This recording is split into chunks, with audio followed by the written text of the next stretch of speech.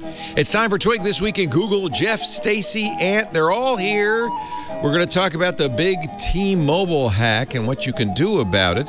We'll watch a robot write code, and then we'll debate whether disinformation is the fault of social media or just a side effect, plus the history of retail. It's just changed dramatically. It's all coming up next on Twig.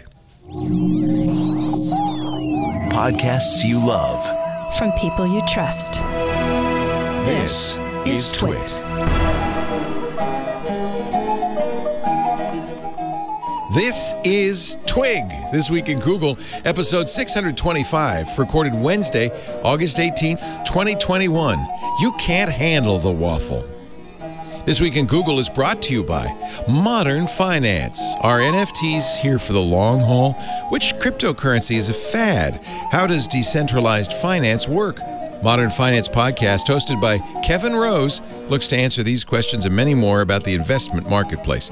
Download and subscribe to Modern Finance wherever you listen to podcasts and get ahead of the future of finance. It's time for Twig This Week in Google, the show where you cover the latest news from the Google-verse. Stacy Higginbotham is here, Stacy on IoT.com, and the IoT podcast featuring Kevin Toffel. Oh, I love your infinity scarf. That's quite attractive. It's autumn. Thank you. Yes. It's cold. It was cold here today. Yeah. It's less cold now. But yeah. We were thinking of moving to Hat Island. It's right next door to you. It's about this big. Do you know Hat Island? No. There's a little. I do not know Hat Island. There's a little teeny tiny island just off the coast of Bainbridge called Hat Island. Actually, it's really off the coast of Whidbey. It's in Puget Sound, though. Okay. Yeah. Are you going to have a boat? Because I need a friend with a boat. Oh, yes, we would. It's a tiny little island.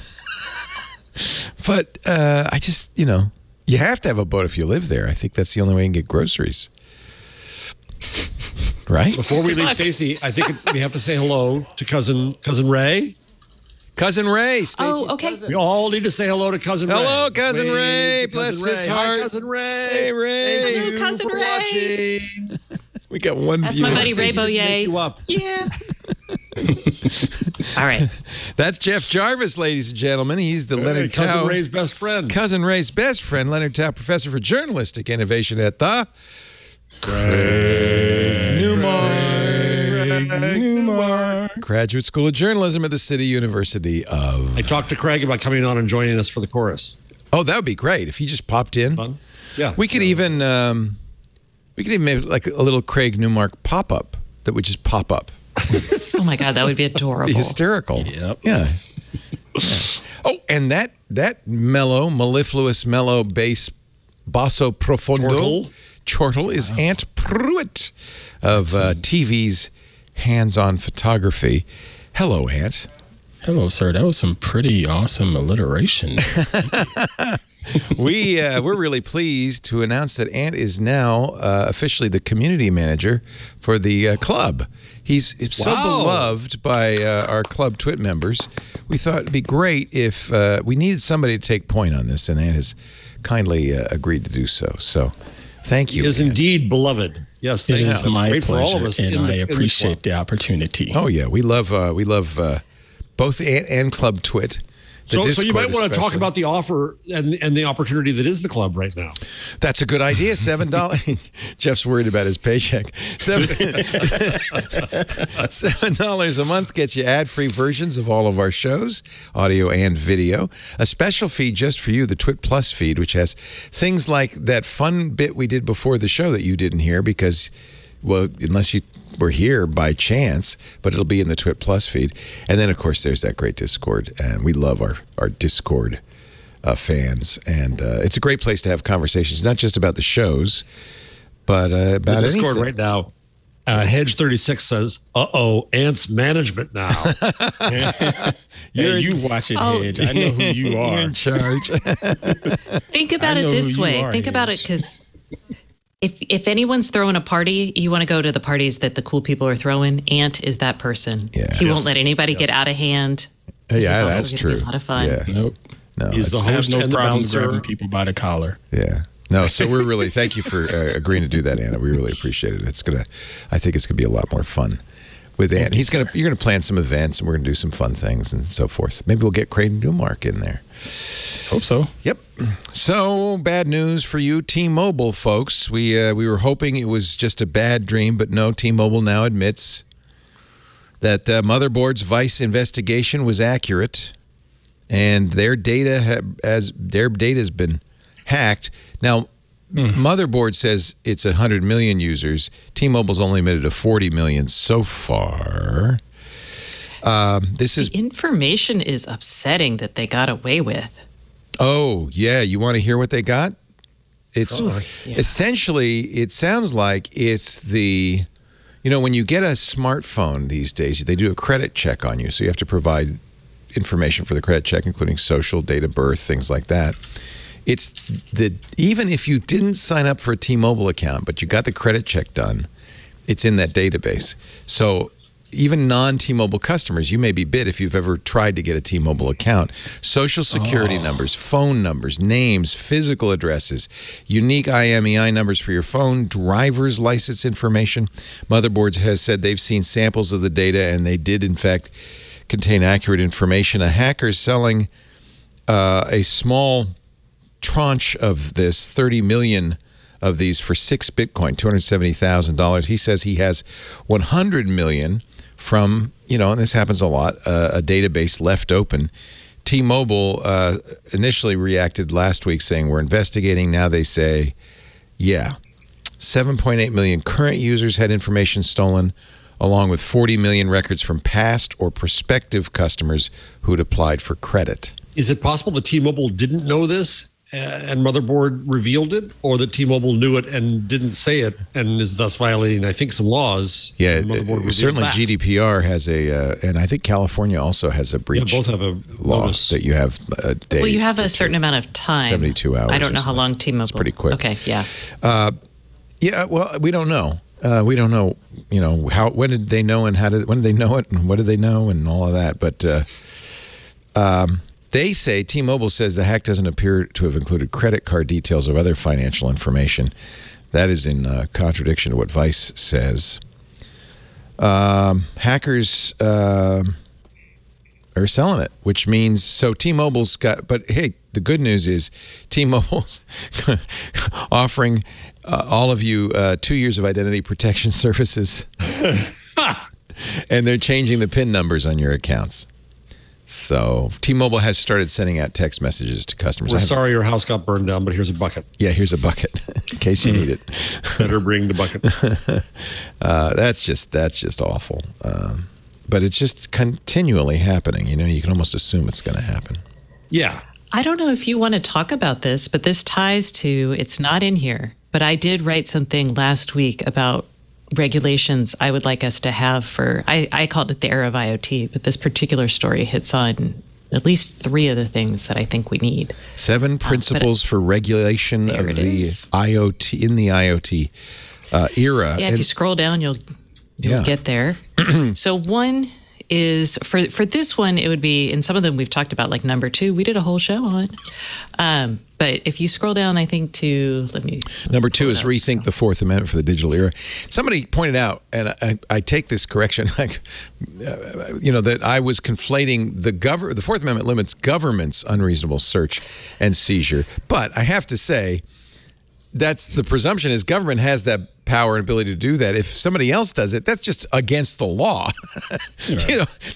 No non-governmental, no law enforcement agency has the right to search your house or your phone. Well, the government is actually going through private entities to get access to this data to avoid this very issue. That's true. But the T-Mobile thing, I was thinking fits with 3, which I think we need way more, way higher penalties for things like, I even say this, leaving unencrypted personal data in unlocked cloud instances. Yes, they're negligent, and they should be paying a price for that. Yes. And then also letting people, we'll go with that. Anyway, I just wanted to put that out there because I really am getting very frustrated with this idea that most of us were like, it happened again. It's another and one. it's the seventh. My seventh principle is rethink our current forms of identity and create different layers of That's identity. important. Social security number is a bad way to identify people. It shouldn't be used that way. So we need a layer. We need a couple layers. We need like my stupid New York Times password that who cares if it gets out, right? We need things like for pretty secure things that are tied to our financial data, but could still be easily changed. And then we need like an inviolate thing that no one sees except for maybe the government won't pay our taxes. Anyway. Mr. Searles touched on this a little bit today on Floss Weekly. Maybe it was at the end of Floss Weekly today. Sovereign identity, and the guest was saying, okay, when we go to a bar and they want to make sure that we're, of age to be able to drink alcohol, people hand over their driver's license that has their name, their street address, their height, sometimes their weight, their date of birth. When all they really need is, are you over 21 or not? Or are you of age? It's a yes, no, but we hand that information over. And Searles was saying, we need some type of sovereign identity process that will protect us as the consumer, as well as, keep all of this stuff out of the hands of big tech where breaches don't really matter. Ironically, it's big tech that's proposing this kind of thing. There are all sorts of proposals. Use your phone. Apple has something like this where they control the information when you use your Apple card that the merchant gets, and they offer to use a special email address so that you'll get email, but they won't know your email. And I think you're right. I think it should be, I don't know if you could tie it to the smartphone, but there should be, this is what months ago, Stacey was talking about your data blob. This is kind of like that. This is the idea the phone could hold all this information, and then there needs to be a system for saying in a trusted way, this is your birth date, or just the stuff they need. And I think you could do that on the phone. But the other piece of this that I've long wondered is, if we presume that N amount of information is going to get out no matter what, then what we need to do is also regulate the other end of this, and that you can't do certain things with certain basic information. Yeah. And that there's more security required on that end, so that if they know your mother's maiden name, or if they know your address, or if they know your social security number, which they already do, then nothing can be done with those things. Well, there is a credit freeze, and thank goodness the Congress a couple of years ago passed a law saying companies cannot charge you for doing a credit freeze. You can go to the big 3 credit reporting agencies, TransUnion, Equifax, and I always forget the third one. And Experian. Thank you. The one we don't like. And Ant won. 10 points to Ant's team. 10 points. And there's credit freeze and credit lock. You can investigate the two, but they shouldn't cost you any money. It keeps people from using that information to get credit in your name. It's a pain. You know where it's a pain if you're younger and you're actively renting and buying houses and buying cars and getting credit. But nowadays they can't charge you to freeze and unfreeze. So I think a credit freeze is something worth looking at. I honestly think you should probably freeze your credit with all 3 reporting agencies. We keep ours frozen all the time. Yeah. It used to be you had to have a reason. But nowadays, you don't. It's just a right. Yeah, it's a right. Which we do too. Yeah. You do it. You do it as well. I should probably do it. Yeah. It's a good idea. It is. That's the only thing is you have to unfreeze it if you want to apply for credit. So if you're doing that a lot, it's not very convenient. Yeah. When we had to get our mortgage, it was kind of a pain. They all have these apps, but they're terrible. And you're like, well, they don't want to make them bad at this. They don't want to make it easy. No, I know, but man, it just drives me bonkers. Yeah. So did you remember, Stacey, before you applied for the mortgage, did you remember you had to unfreeze it, or did somebody call you from the bank and say, Ms. Higginbotham, you have something to do? We're organized like that.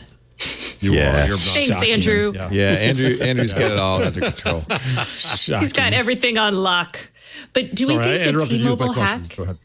Oh, no, I was going to ask a question about the T-Mobile hack, which is, do we think this could be used for SIM swapping attacks? Is that where we think, because I know that was a worry people had. Oh, yeah. Well, T-Mobile is now going out proactively changing pins for everybody who was affected. That's exactly how. If they got the pin, and apparently they did, otherwise T-Mobile wouldn't be changing it. Okay. I could pose as Stacy, and they'd say, okay, hello, my name is Stacy Higginbotham, and I need a new SIM.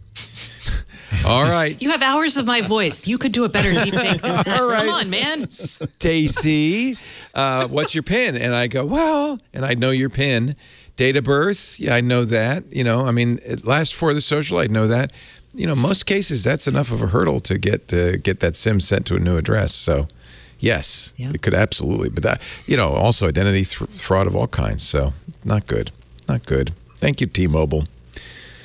Hey, you were mentioning carrying the phone as part of your identity, but what about the folks that are that's the loose problem with their phone? That's that, or don't want to have a smartphone, which is still a significant percentage of the population. They still have right to identification. Yeah. You know, then you need your blob. Then you need to be given a blob. I feel like blockchain could be a solution for this, but you need some sort of digital thing. Mm-hmm. Maybe you carry a digital card. You could have instead. like a keychain or a key card, like a little fob. Yeah. A keychain for the blockchain.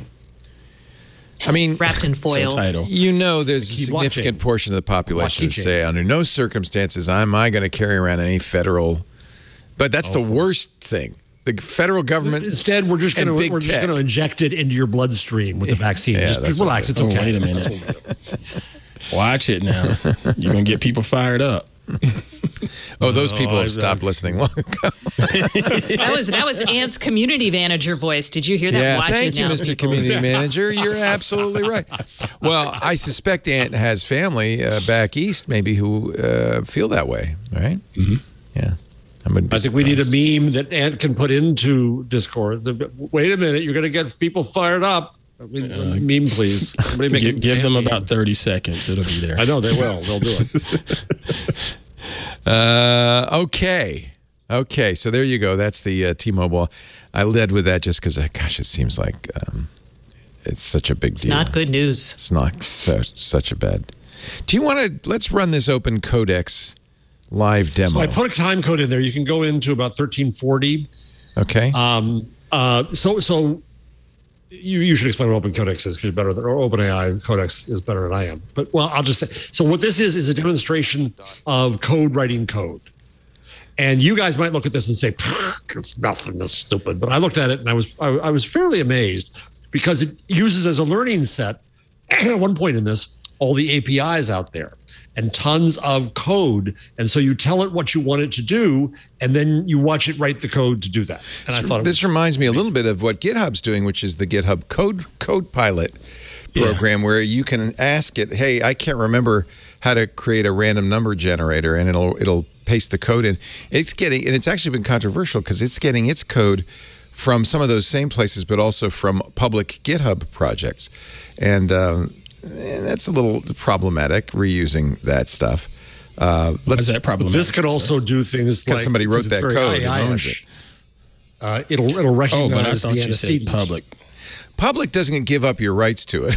Just because. Well, as I was going to say, if public doesn't necessarily mean open source, correct? No, it is open source, but it also does not give up your rights to it. There's all sorts of ways you can license that, and if you don't license it, then you have not given up any rights to it. So I can publish source code that I still own that you can't theoretically reuse. You can't, cut and paste and use in your own stuff. Mm-hmm. So a lot of people were a little upset about Copilot. There was also the issue of it not being very good. Let's take a look. This is an artificial intelligence. So the first demo is a Hello World demo, because you have to, right? And they have to do more things. But then the second demo, which I gave the time code for, it's gonna write a game. So OpenAI was Elon Musk and a number of other companies founded this as a nonprofit. But they've so far, it's interesting, because some of the most scary and interesting developments in AI are coming from OpenAI. I think they don't feel as constrained as a company would be. Google might be a little slower to announce some of the stuff that OpenAI is just going, look what else we can do, like this. All right, well, let's give that a try. So first of all, I'm going to look up a silhouette of a person. they're going to make a game of a boulder hitting I figure a person. we should probably not use a real image of a person for this because they're going to get squashed by a boulder. It's going to take a few Very minutes. wise choice. And what you see here is something very similar to the previous His demo, accent is where killer. Greg is typing the instruction to the text box, then he presses play. So all he did was he typed add this image of a person and then he put a link in.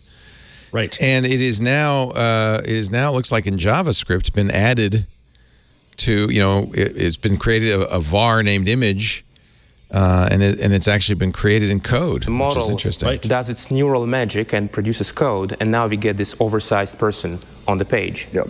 And I want to point out, so the only difference here, as far as the output is concerned, is this is outputting JavaScript as opposed to Python. It's actually the same model under the hood. So the only piece of magic we're not showing you right now is that we provide a little bit of context to the model. In the case of Python, we have just one example of following an instruction in Python. In the case of JavaScript, we have like 2 examples of doing it. And from there, the model latches on and just continues and continues. Wait a minute. Yeah, so I feel They're training it with a set of 2 instructions. Yes. No. Yes. Okay, fine. like it was a good first If it were that easy to learn a language. Well, no, they're various instructions. They're training with various languages. Yeah, I mean, yeah, okay. step. But what I would really like is for the person to be a lot smaller and for it to be controllable with the left and right arrow keys. Great. And we also just got a report that the emails have started rolling in. So I think So that's he's now success typing for Nelson into and for, a field Codex. So I think the that's English great. language text. So let's see Right. how big we Make make the person maybe 100 pixels. Does that seem about right? Let's find out. All right, let's give that a try. And actually, what I'm going to also do is I just want to show people the full prompt that's being sent so that you can really see what's going on without any magic. So I just opened up the Chrome Inspector. We have a completions endpoint, and you can actually just scroll to the post message, and you can look at the entire bit of the prompt. And let me do an show HTML you post what that looks like, to the expanded playground. out. And to just explain what you're seeing here, the way this neural network works is that it's a really, really good pattern completion system that happens to work on patterns in code. It's like the world's best yes and improv actor whose domain happens to be code rather than improv. Well, that really makes it crystal clear. They're trying so hard. Yeah. I'm getting them. Plus, this demo is really compelling so far. Okay. It is. It is. So we simply provide it with this context of, oh, you're supposed to follow some instructions. So you're And the model typing in plain realizes English my and job it's is to writing the latch onto JavaScript instructions. code. So far, Right. Okay, it's so not let's been get too back on pretty complicated. simple. Yeah. So far. So we've got the person's 100 pixels. Look pretty Wait. good. I think so. All right. Now, what do you want me to have? Image.style.width equals So I want it to be 100px. at a reasonable position at the bottom of the space of the Okay. screen The, and to be the controllable. with impressive thing was it All right, understood well, who let's do this that. person so was. first, let's set its position We'll do more of that. to Its let's say, position. Right. Now it says 500 its. pixels So down it's understanding the and context. 400 pixels Yes. from the left. The antecedent. Seems reasonable as far as I can tell. All right, let's see what These happens. though are fairly. I mean, All that's right, not hard perfect. to. And I know, translate. I know, but Yeah. Make it controllable. Image.style.left equals the 400 left pixels. and right Top arrow. equals 500 pixels. Now, this is a pretty high-level instruction. That's hard. Exactly. Now what this is a needs hard to one. happen Make when it you push button. controllable with the left What and does right arrow. controllable mean? The model really has to infer what's going on in here, and it can't look at the screen. The model only has access to all of this text over here.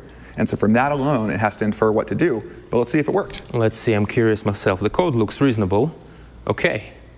It's quite good, but this looks like something I don't quite like. It goes off the edge. I don't want it to be able to get out of the screen like All right, this. you Yeah, found but you the didn't problem. you didn't Yeah. tell it But it is a not lot. to Well, do they're that. gonna do It's that. pretty Yeah. good. But let's see if It's we can just handle that problem. an if So statement. constantly check if the person Looking for the key is code. off the Left arrow screen 37. and put it then moving back it left on 10 the pixels. It screen. did make some- So again, pretty high level. It's Constantly possible that check if model the won't person quite is know off what screen we're and put it asking for, back but on the let's give it a screen if try. so. Okay, Wow. let's test it. Oh, that's That's bad. Okay. If This so, side that's looks pretty pretty good to me. It's pretty good. That's What about the other nice. side? Let's Yeah. see what's happening there.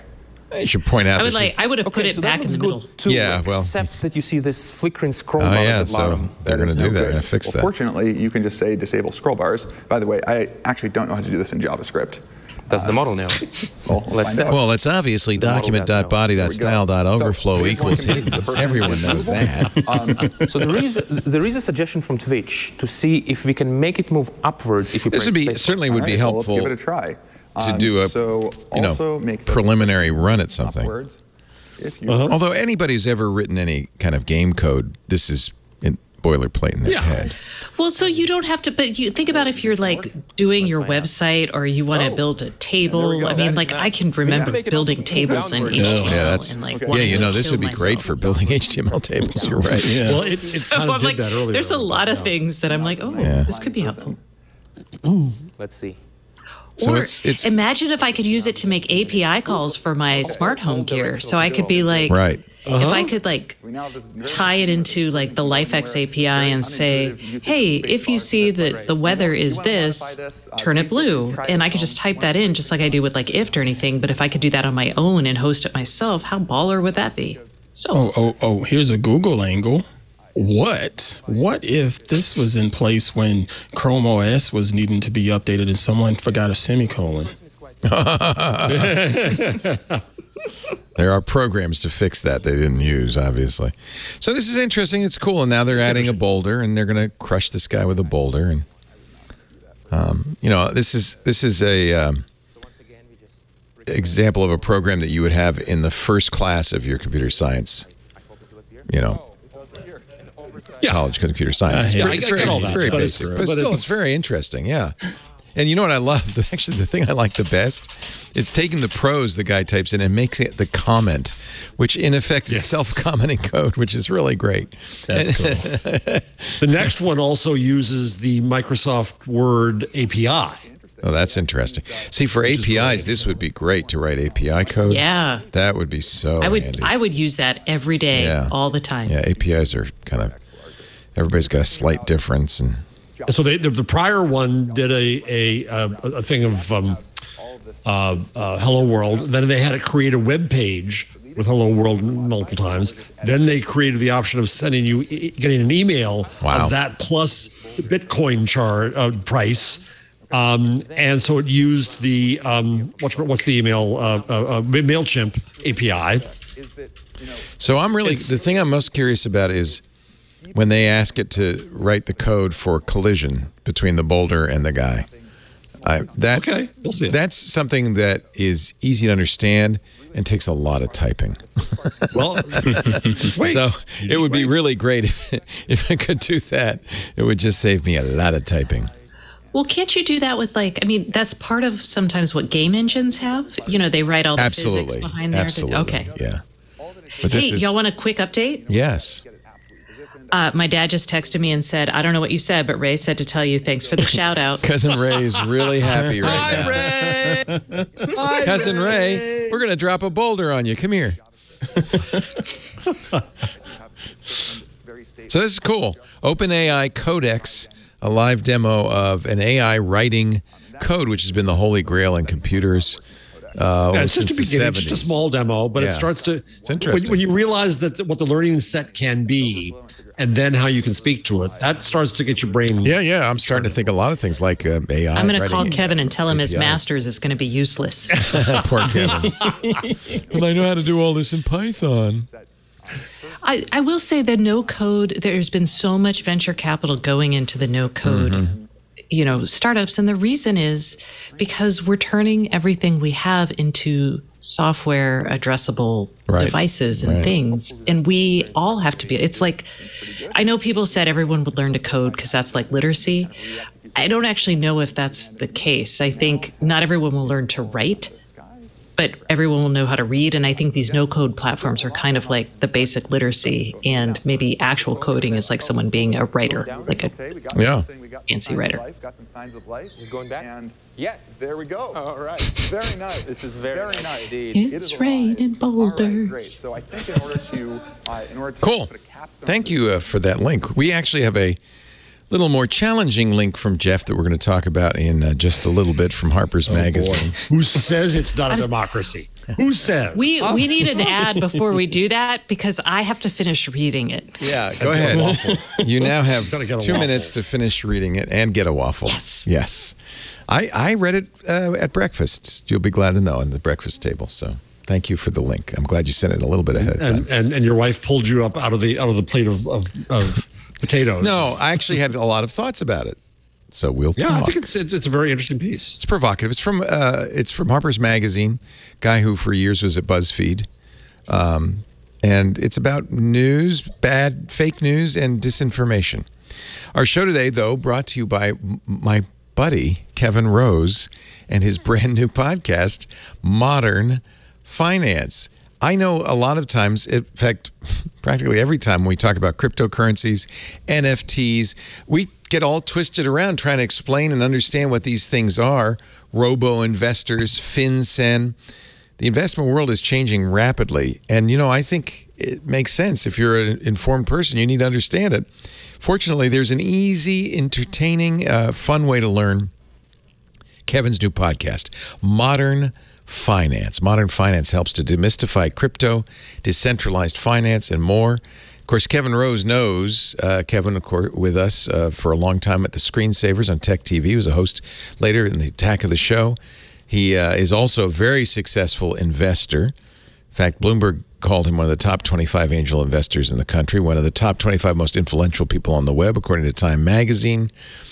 He is a venture capitalist at True Ventures. He really understands how this stuff works and has made it his business to really be able to communicate about it. Modern Finance is a show, a crypto show for the novice and expert alike. Their mission is to demystify crypto and the world of NFTs without dumbing it down. When I needed to know what an NFT was and understand it, that's where I went. It was actually the very first episode of MoFi, Modern Finance. And I felt like after I listened to it, I got it. There's actually two shows on one feed. One is the weekly consensus episode. Once a week, it explores the latest news, distills it into digestible information, a great way to keep up. The other, Kevin interviews top tech experts and entrepreneurs, individual crypto founders, NFT artists, talks about modern finance tools, helps you understand cryptos, NFTs. There's Amy Wu talking about gaming NFTs. And DeFi versus CeFi, I don't know what that is. I'm going to have to listen to that episode. I missed that one episode. She's from Lightspeed. Fascinating stuff. Don't let that crypto guy be the life of the party. You could be the life of the party by listening to Modern Finance. You'll feel well equipped to discuss, maybe more importantly, understand the crypto and NFT landscape. Kevin Rose, Modern Finance, every week. 10 years ago, people called cryptocurrency a scam. 5 years ago, people thought it was a fad. Now, my daughter is celebrating the fact that she bought Dogecoin. It's over $1 trillion market and growing. The Modern Finance Podcast lets you make sense, helps you make sense of all of the coins, NFTs, and chaos. And it does it in a good-humored, interesting, and very informative way. Kevin's great. The financial landscape is harder than ever to navigate. You don't have to do it alone. Download and subscribe to Modern Finance wherever you listen to podcasts. That's Modern Finance wherever you listen to podcasts, or go to mofi.net. That's the website. Don't be the last person on the next train out. Listen to Modern Finance and get ahead of the future of finance. Really happy to support Kevin's latest venture. It's kind of a wonderful full circle of the podcast world to come back around to Kevin advertising a podcast on your podcast. Isn't that funny? This. Yeah. Kevin's great. I'm a huge fan and really glad to be able to support him a little bit about it. I will always remember the time you body surfed the crowd. Oh, yeah. At Kevin's South party at South by Southwest. Yes. Yeah. You saw that? Whoa. Yeah. And you still were willing to be on the show? Yeah. Okay. I think I saw your butt crack going by. You might have. It wasn't my fault, man. I was being manhandled at the time. I have to confess something. I was watching All About Android last night, and Ron convinced me to buy a Samsung Flip Phone 3. Oh, boy. Wow. Oh, the little one. Yeah, I already had the Galaxy Fold last year, and I thought, I don't want that. Yeah, and then Ron pointed out that I could take that old one and get a pretty good money back for it. I think more like $600 or $700 back. This is the coolest. Oh, okay. Thing well, ever. yeah, then do it. Yeah. Yeah. Well, I can't wait to see that. $9.99, right? Yeah, it's $9.99. I got it for $349. Oh, yes. After trade pricing. Yeah, and you get if you order it now, you get $150 in extra crap. In fact, it was a little hard. The Samsung the credits? Earbuds or the watch, but unfortunately Samsung credits. I already ordered the watch, so. But I want to try the. After all the iPhone stuff, I'm thinking maybe I should go back to Android. So I'm going to try that. And of course, the Pixel 6 will come out in October, and I'll try that too. But yeah, the watch looks pretty cool. Well, anyway, I'll give you a report. Jason also reviewed the Pixel 5a last night on All About It. It was a really good review, and also amusing and confusing. Between 5A, 5, 4A, 4, ABC, it's really hard. So, yeah, I mean, so what they've been doing is introducing the flagship phone in the fall, and then 6 months later introducing a reduced cost, reduced feature version of that phone, and that's what this 5A is. It's kind of a reduced cost feature of the 5. Not so much different, but about half the price. Yeah, I think he liked it quite a bit. But actually, everybody does. All the reviews are very positive. It's just, you got the 6 coming out in 2 months. It's all about a timing. Maybe thing, when I see think? the 6, I'll be like, oh, too much money, or it's not good enough. Maybe. Right. Yeah, that's a thought. That's a thought, Stacey. I don't know. But and maybe he's going to talk about this on Hands on Tech when it drops later today. But did you all see the subscription options for this device? Or was it $15 a month on Google Fi for the device for 2 years? Oh, in addition to your Fi fee? Mm-hmm. Oh. So I was really trying to figure out a way to get that in there somehow. Yeah. They also reviewed the Z Flip 3, and they took a look at Android 12 beta. So a good episode last night on All About Android. So, and they convinced me I should. I've done the fold. I don't like the big folding phone, but maybe the little one because it's so cute. You just go right in there. It looks cute. It's got that screen on the other side. I thought maybe. Yeah, I think Stacey was convincing me last week that there's a use. There's a market for that. I mean. It opens up to be a normal. You'd be like, yeah, it opens up to be a normal size phone, but it will fit in Stacey's pockets, right? And in my hand. I mean, I'm sorry, but I have normal sized hands, but I'm a bigger woman than other people. I've been going down this road of bigger and bigger phones with everybody else, and now I'm thinking, maybe a smaller phone isn't such a bad idea. And flipping is fun. I don't mind the 4A size. I didn't mind just the size of the 4A being a little bit shorter. Yeah, it's a little smaller. Yeah. So, plus, when you're mad, can you snap it shut with emphasis? I would be careful about that. Yeah, I don't think so, Stacey. I don't think so. And we're done. Whack. And so's the phone. Whack. I don't know. The only thing I don't like is this kind of, it looks like a clothespin. When you look on the side. I don't know why that bugs you so much. Yeah, I don't. Well, because stuff gets in that crack. It'll be okay. It'll be okay. Will it be okay? It's not a navel. It'll be. Thank you. Oh no.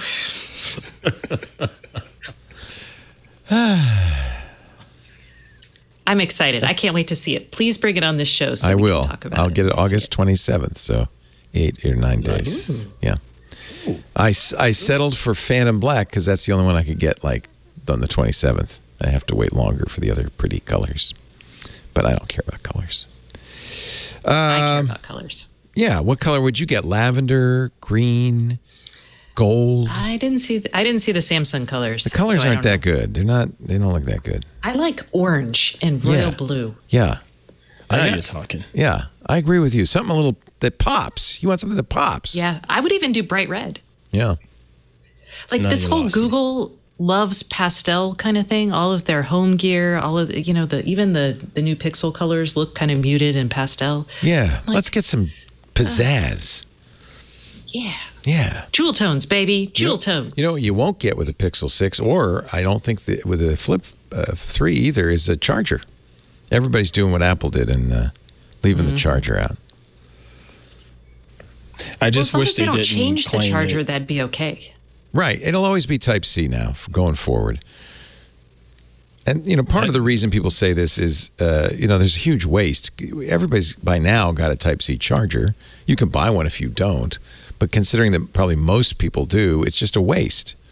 Let's not add more plastic waste. I'm kind of behind that. And it also saves money. And if we go to wireless power. Well, in the chip shortage, some of the power components are an issue there. True. So, True that. There is, we reported that Amy Klobuchar and Dick Blumenthal and Marsha Blackburn had united to create an unholy alliance in the Senate to propose the Open App Markets app last week. There is now a similar act in the House. Be interesting. It would force both Apple and Google, although I think it's a little less onerous for Google, mostly this is aimed at Apple, to allow third-party app stores and third-party payment platforms on their phone. Google already allows third-party app stores. Samsung has one. So I'm not sure this would change how Google does business. They mentioned Google, though. They say, Dick Blumenthal said, the legislation would break the competitive hold that Apple and Google have over the app market while providing mobile users with more control over their devices. Apple says, oh, yeah, great. How much of a security issue is this? I think it's quite a bit. Yeah. I think it's quite a bit. The thing I think about is, Google's always had this setting, and they warn you when you check it, that you could download sideload apps or get downloaded from another store. And Epic, who didn't want to pay Google their 30% on Fortnite, just like they didn't want to pay Apple, when they released a new version of Fortnite on Android, put it, sideloaded it and said, well, you have to check this box and go out and get it and download it that way. Make your phone vulnerable. And almost instantly, within a day, some bad guy was putting a malware-laced version of Fortnite up, and a number of people got that instead of the real Fortnite. So there is a risk. I mean, there's clearly a risk.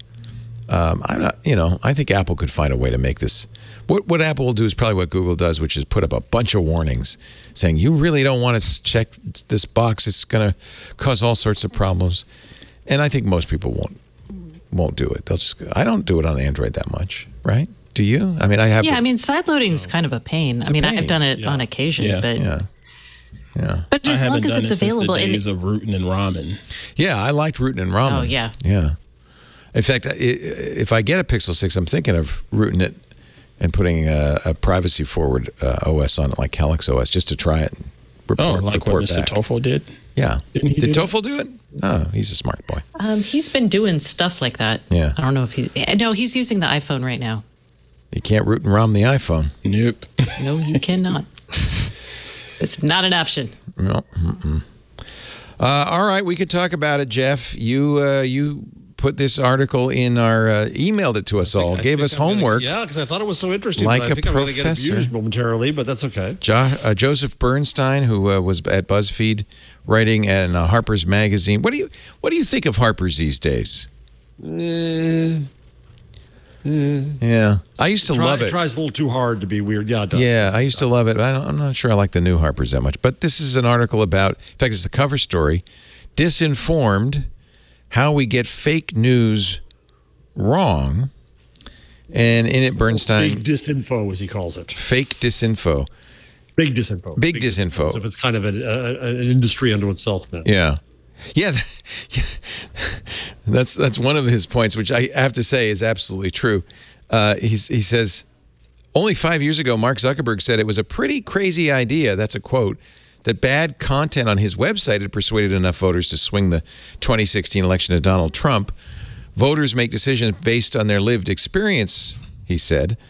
Quote, there's a profound lack of empathy in asserting that the only reason someone would have voted the way they did is because they saw fake news. A year, which, by the way, I think, Jeff, you agree with, right? Yeah, I think it's too simplistic to argue that someone was perfectly normal walking down the street. And then they saw a Facebook post. Suddenly saw something and became nuts. Yeah. A year later, suddenly chastened, Zuckerberg apologized for being so glib and pledged to do his part to thwart those who spread misinformation. He also says that the kind of denial that we didn't influence anybody is frankly not consonant with their business. Facebook's basic business pitch made denial impossible. Zuckerberg's company profits by convincing advertisers it can standardize its audience for commercial persuasion. Right? So this is the key to the piece, right? How could it simultaneously claim that people aren't persuaded by its content, but they are persuaded by the ads? Right. That's what's fascinating about this. Yeah. And it shows kind of an unholy alliance, he says, among journalists and researchers in technology and all of them. But that's the primary argument, is that if you if you say that advertising doesn't have impact, then you have to say the propaganda doesn't have impact, and Facebook can't do that. Right. And so they kind of allow, it's almost good. If people argue that disinfo is good for Facebook's business, which I think is crap because it's a bad experience. But in this sense, Bernstein has it right, I think, because they're saying that if you deny, as Leo just said, that disinfo is influential, then you deny that advertising is influential, and that's bad for your business. He also points out that since time immemorial, or at least the turn of the last century, it's been kind of hip to talk. I mean, this is not new to talk about how propaganda can, change people's minds and so forth, going back even to Vance Packard and the hidden persuaders. And he says in almost every case this was overstated. But advertisers eat it up. Advertisers love it. And I know this from our own experience at Twit. Advertisers really... it goes along with the fact that advertisers want to know all this information about the audience, that they want to do targeting. They really want to believe that this stuff is persuasive. Let's be clear, the podcast advertising is absolutely influential, and 1 million people have already signed up for Kevin Rose's podcast. No doubt. It's all the other stuff that isn't, just to be clear here. What if it's not persuasive?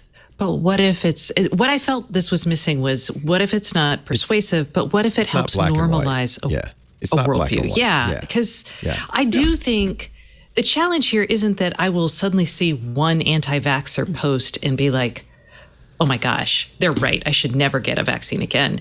What it does is it makes me start thinking about something. And we had, journalism professors, people come in and they'll tell you something demonstrably untrue, but then you'll start thinking about it and you'll be like, well, could that be true? I don't actually know. It calls into question like what you believe.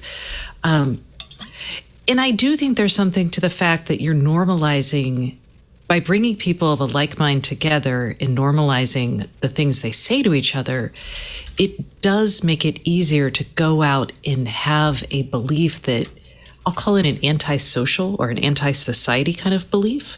Whereas prior to this, a lot of our goals were about fitting in. Does that make sense? And we had... Yeah. But also, Stacey, I think, but it also ties into the media piece here, right? That once it's, what you're saying, that once it's out there in the conversation sphere, then it can go lots of places, right? Yes, and it not only can it go lots of places, but it will influence people who thought, oh, do I want to believe that? I guess these people believe. Okay, I guess that's not crazy to believe that. Sure, toothpaste causes cancer. I honestly, we have plenty of, and admittedly anecdotal, but plenty of, in our own lives, I'm sure you do too, Jeff, examples of people who have gone down a rabbit hole, whether it's on YouTube or Facebook, followed that rabbit to the craziest of conclusions. Maybe they would have done that anyway, maybe, but it certainly facilitated it, right? That's why QAnon says do the research. Where do you think that research is happening? In the halls of disinformation. And you search their terms like incel, and you go down their rabbit hole. Yeah, that's their desire. But what impact does that actually have? We don't have enough research. We don't know. Don't you? On the face of it, doesn't it seem obvious that it does? No. I think it does. I think it changes enough people's minds and brings them to places that they otherwise never would have considered. Think about the idea of sheeple. The whole goal there is like, hey, you're going to think for yourself by adopting this whacked out worldview that you never questioned before. And the reason you never questioned it was because, we know the earth is round, right? But sheeple now, they think the earth is round, but really, if you do the research, it's flat. Let me tie it to what you just said, Stacey, a minute ago, though, is that it's a permission system for a belief you already have. It doesn't suddenly make you believe that they don't like black people. Nobody in their mind. I think a lot of people had that, and they found a wait a minute, Jeff. Permission system from the top down. But think about QAnon. Nobody in their mind just independently comes up with, I think the Democrats are have a pederasty ring and they're sucking the blood of children to stay young. I think that's what's happening. Let me check. That comes from an external input. You cannot say that's internal. But this is, we have this discussion. But that's not the driving belief. That's the device. That's the MacGuffin. it's meaningless. You don't think QAnon people believe that?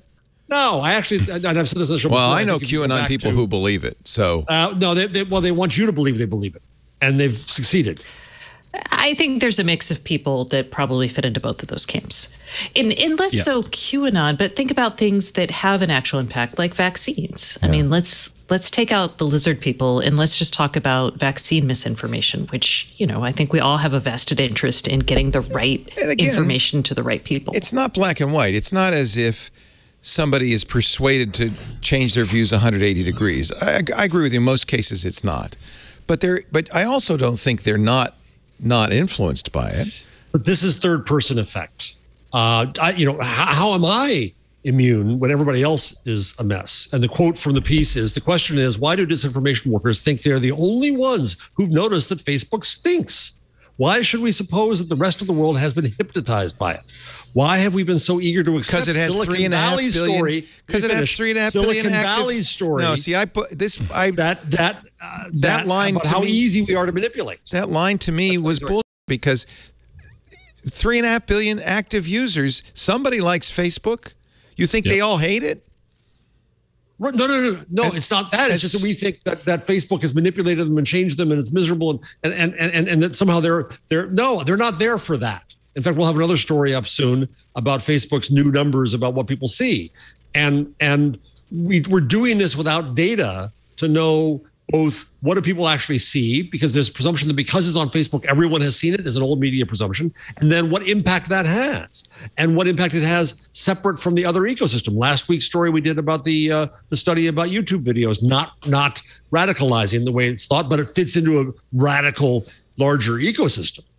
Mm-hmm. I do agree with you and him where he says that the establishment needs the theater of social media persuasion because the current political world doesn't make sense to them. They need it to explain Brexit and Trump and the loss of faith in the decaying institutions of the West, because otherwise they'd have to look deeper at a deeper cause for all of that. And it's a lot easier to say, well, they're being, these otherwise normal people are being persuaded by disinformation in the media. But it's not an either or. I think that's true, but it's not an either or, and I feel like you and he are unwilling to recognize certainly the role that disinformation I'm willing to recognize has. it if we can get the data to get the research. Well, I don't think. Right? See how you can say it doesn't have a role. It's patent. I don't see how you can say it does, because I don't think there's this presumption that goes on. And I repeat again, Axel Bruns's book, Are Filter Bubbles Real? We all presume filter bubbles were there. We had to create interventions because filter bubbles are awful, and the research says not so much. YouTube is radicalizing everybody. The research last week said maybe not. And by the way, what holds us up from this research? The fact that the platforms aren't giving us data. I feel like you're saying, what are you going to believe, the research or your lying eyes? We're surrounded in a world by people who are influenced by this, and you say, well, the research says they're not, but they obviously are. Maybe you don't know these people. I know these people, and I know they were already effed up.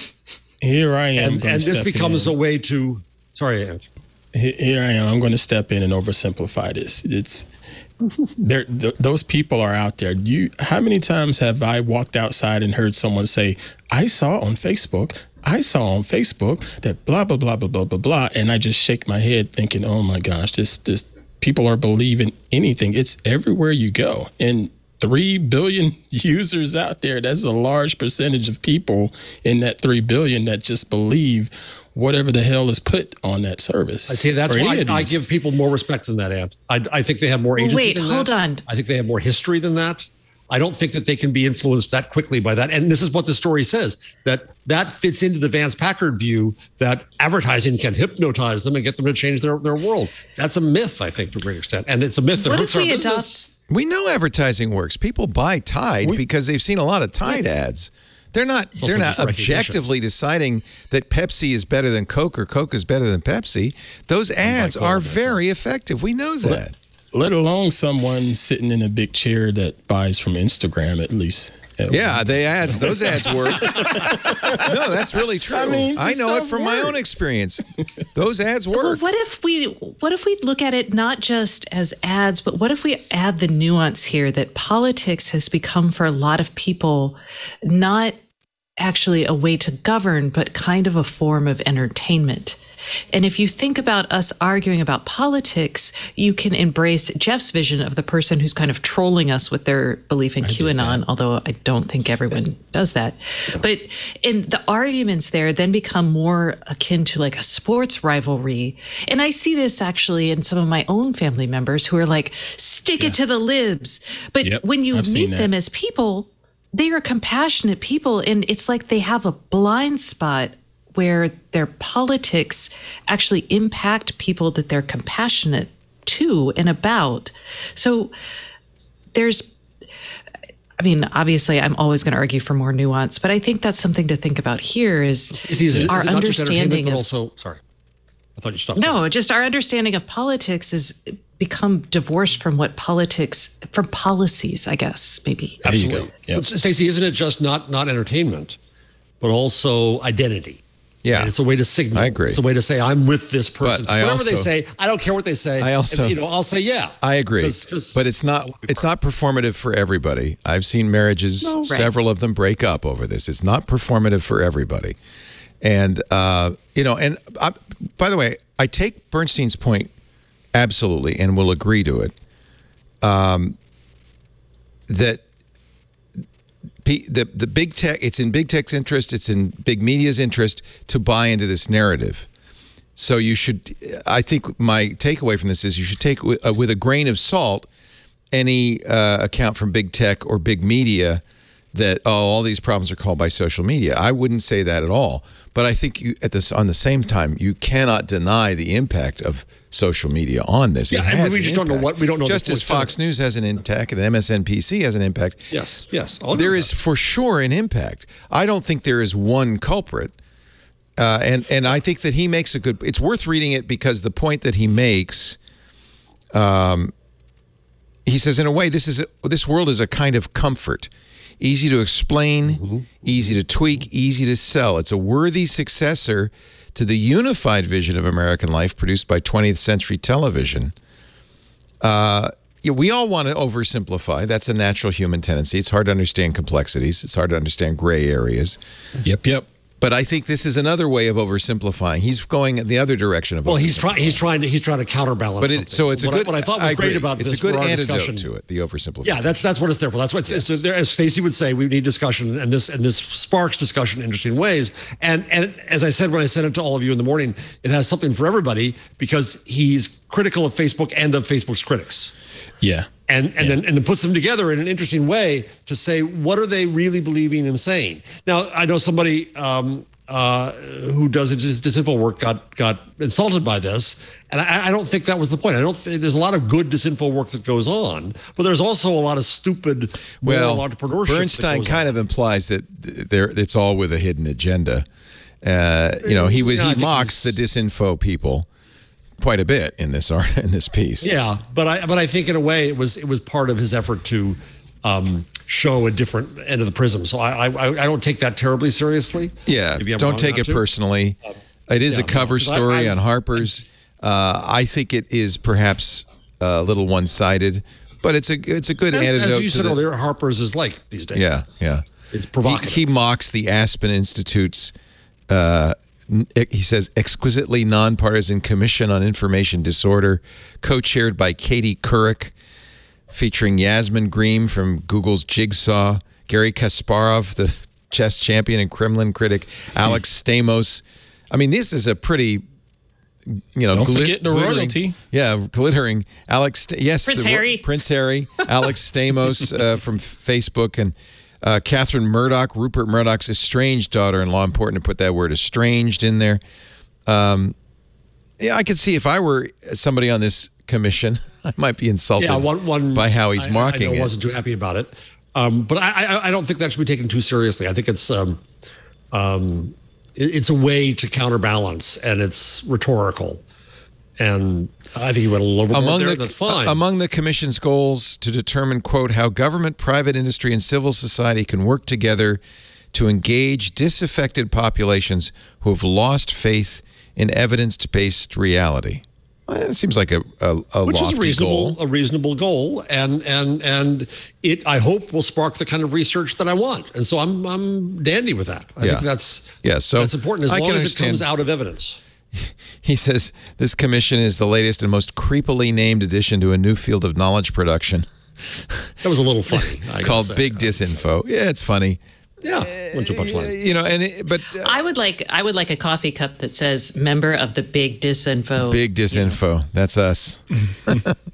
I just think it's so obvious that this stuff has an impact, but I don't think it's the villain in the play. It's just one of many. Well, but if we're going to invent policy, to use Stacey's proper word, and interventions, to use mine, around presumptions rather than around research, it's a problem because they may be the wrong ones, right? The one I've used on the show a million times is the kids are all right. They're not spreading the disinformation. It's grandpa who's messing up the world. But we've invented all these media literacy interventions for the kids who are actually much more savvy than we give them credit for. And grandpa's the one on Facebook. Things up. Yeah. I think Grandpa has been, people have been trying to get to Grandpa in a while, and I feel like we can see a lot of studies have come out recently showing the correlation between people's lack of trust in government and all of that with like the prevalence of Fox News.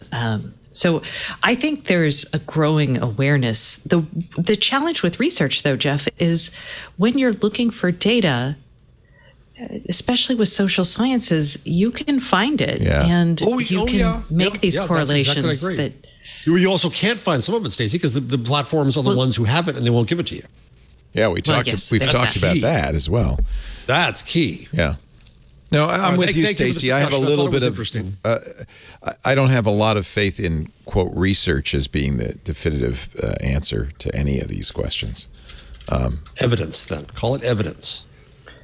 I also think that, I mean, let's just get on the soapbox about America. I feel like if people were a little bit more secure in their livelihoods, I feel like if people were a bit more secure in their neighborliness, I feel like we could be better. But that's just not happening right now. So. I think the latest census is the basis of so much of it. That for the first time, white population in this country went down relatively, and that is scaring some people who are losing the hegemony they enjoyed for 4 centuries. And I think we can't not look at deeper roots like that in this discussion. And to think that it's some new thing that came along that made us worse as a country. Yeah, I mean, I'm the first one to yell about Fox News, and I think it's done terrible things, but it started before Fox News. It started before talk radio.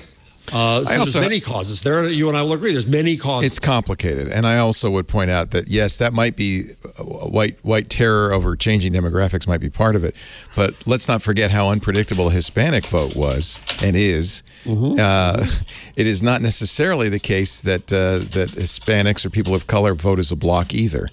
So I think what's going on is a little more complicated. I think it's very complicated. I don't think we really can understand it. And I certainly agree that we shouldn't blame big tech or social media for our woes, whether contributory or not. They're not to blame for our woes. If they're successful, if those ads are successful, it's because they fall on fertile ground, right? John, can you take that as a snippet that I can refer to back in future shows? I've always thought that. This is nothing new. What is it Jesus said? You cast your seeds upon the ground. Sometimes it lands in fertile ground, sometimes not. On good ground. Yep. Unfortunately, in this case, the good ground is bad ground.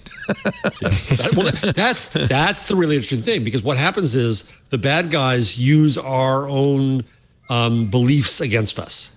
Right? We believe in open information. Well, that's very easy to manipulate. And so that's what's happening is a lot of the virtues we saw in an open media ecosystem are now being used badly. Yeah. And we don't know what to do about it.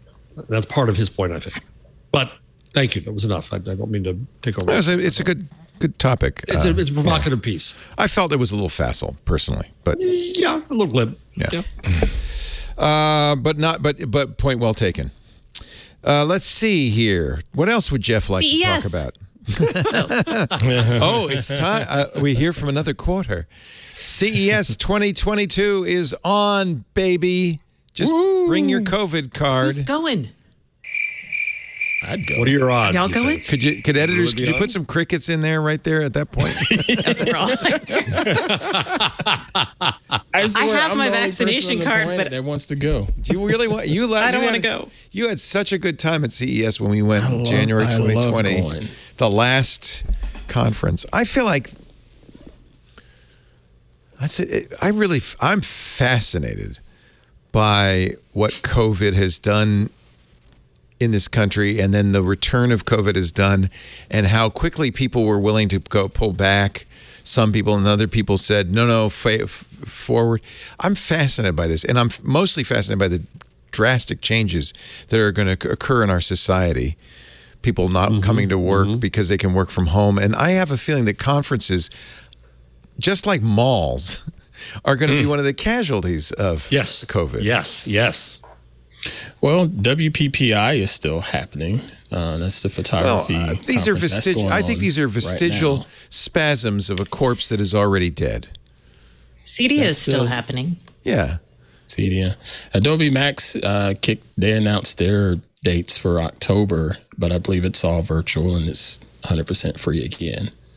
So that's after CES 2020, when you guys went, come March 1st, did you look back and say, what were we thinking going somewhere? We all did. In fact, everybody was very nervous. I was nervous, yeah. Yeah, Larry Magid.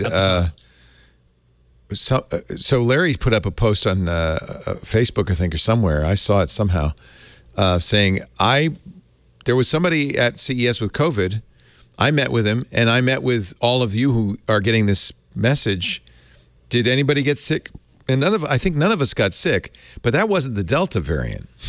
No. Yeah. But he looked bad that day when we saw him. He looked bad. Yeah. He got really sick. Lisa got really sick, but she did. That's Lisa did not get COVID, as far as I know.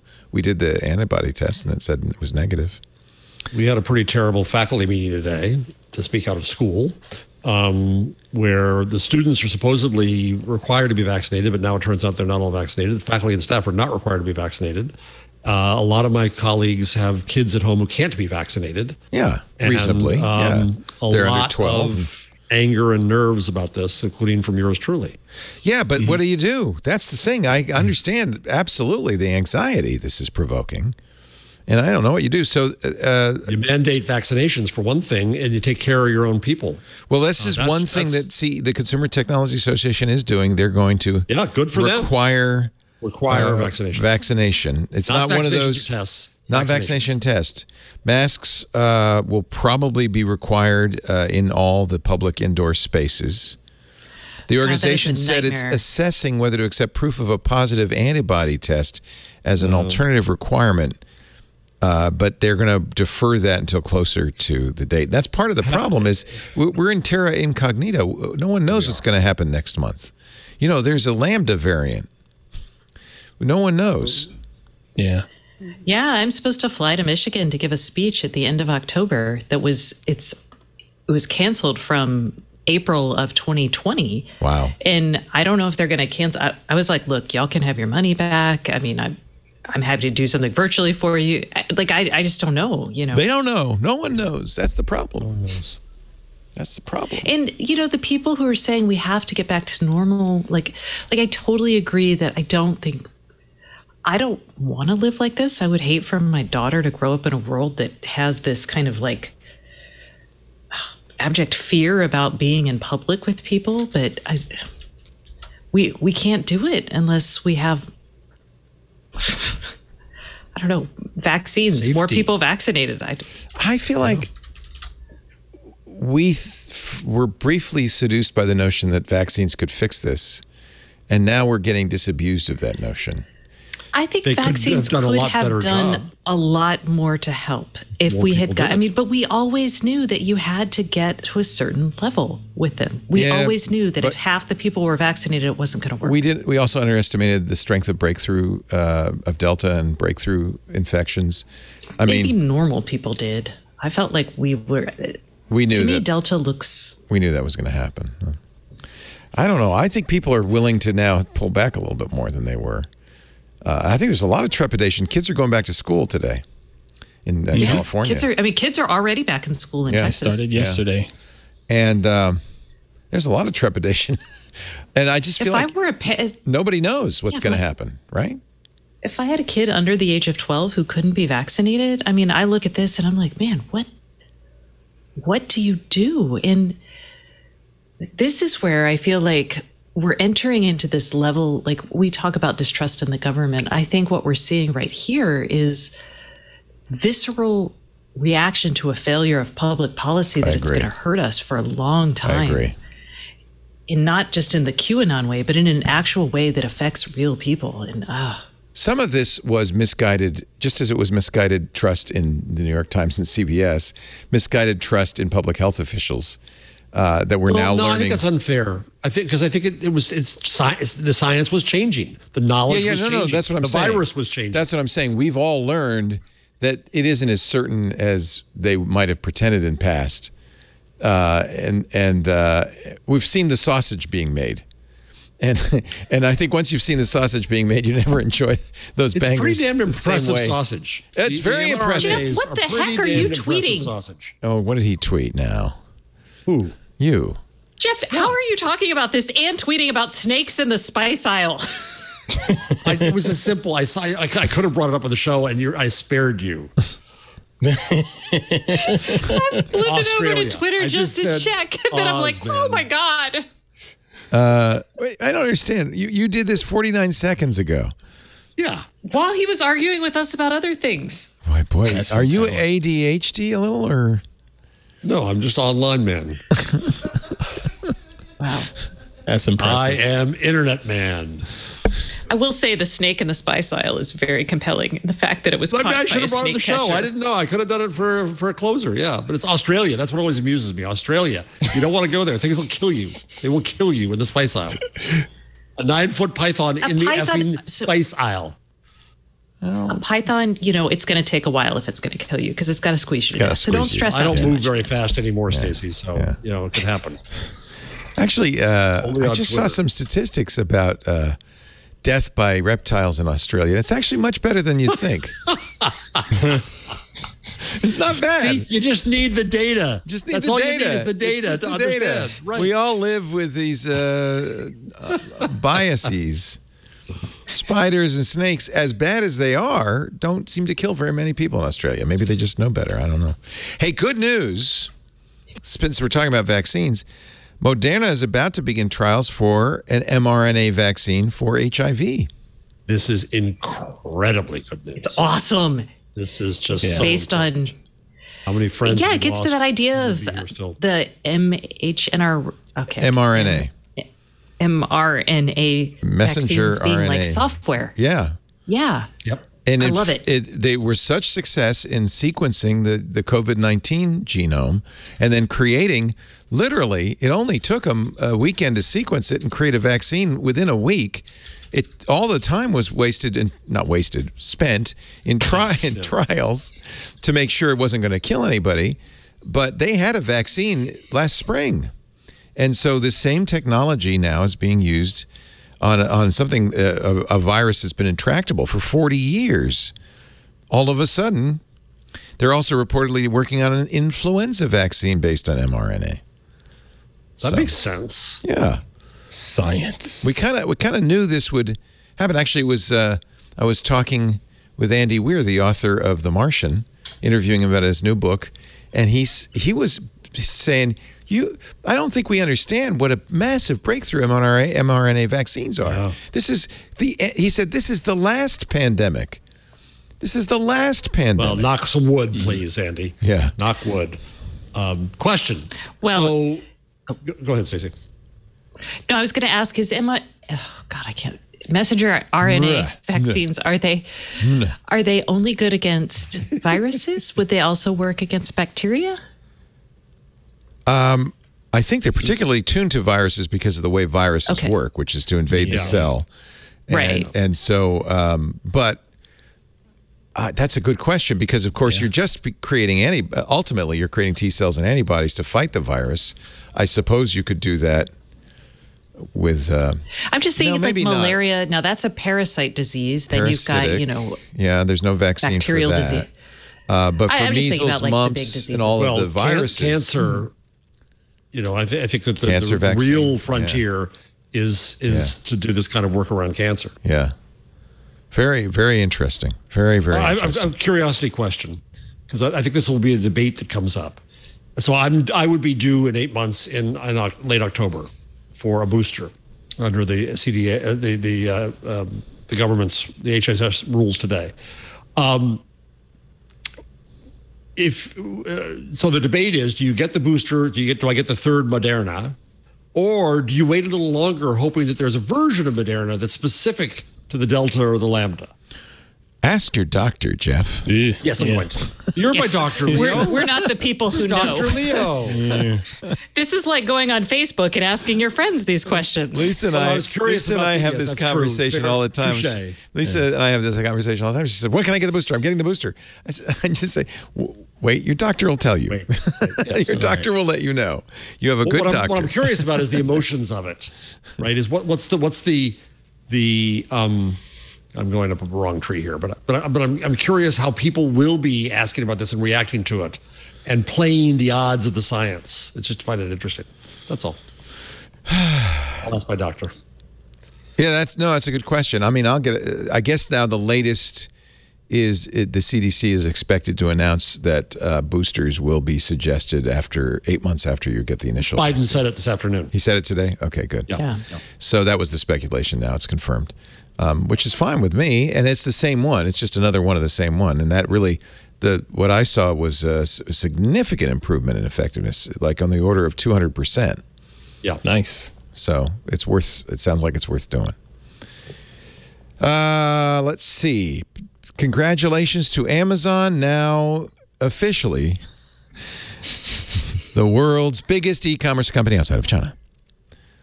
Says a lot. This article in the Times was fascinating because it goes back in time. In the 1940s, the &1 retailer in America was, guesses? Anybody? Sears Roebuck? Sears, Roebuck & Co. Before Sears, it was A&P. A&P? A&P was so big that makes sense. that the government was considering antitrust regulations against it in the 40s. Unbelievable. Wow. And this kind of maybe is informing, maybe you don't need to do these antitrust regulations because times change and companies are on top now. And so A&P gave way. There's a book I've got to mention here real quickly, Leo. I think I mentioned the show before, but if you're interested in this, I highly recommend it. The Great A&P and the Struggle for Small Business in America. Oh, you mentioned this before last year or the year before. Yeah. Really good by Mark Levinson. I will read it. And I recommend because what it shows is the parallelogram here to A&P chain stores came in and ruined the ma and pa neighborhood store, right? A preview of Walmart, but the A&P was the first villain in this. They were seen as the Amazon of the day, and they were seen as awful. There was tons of protective legislation against them. They were seen as terrible. It was awful. The fact that they lowered prices was unfair, and there was laws passed to make them raise the prices on consumers. And it's just amazing how similar this is, because it's once mass media was made possible to advertise something like the A&P, it made it possible with that in transportation.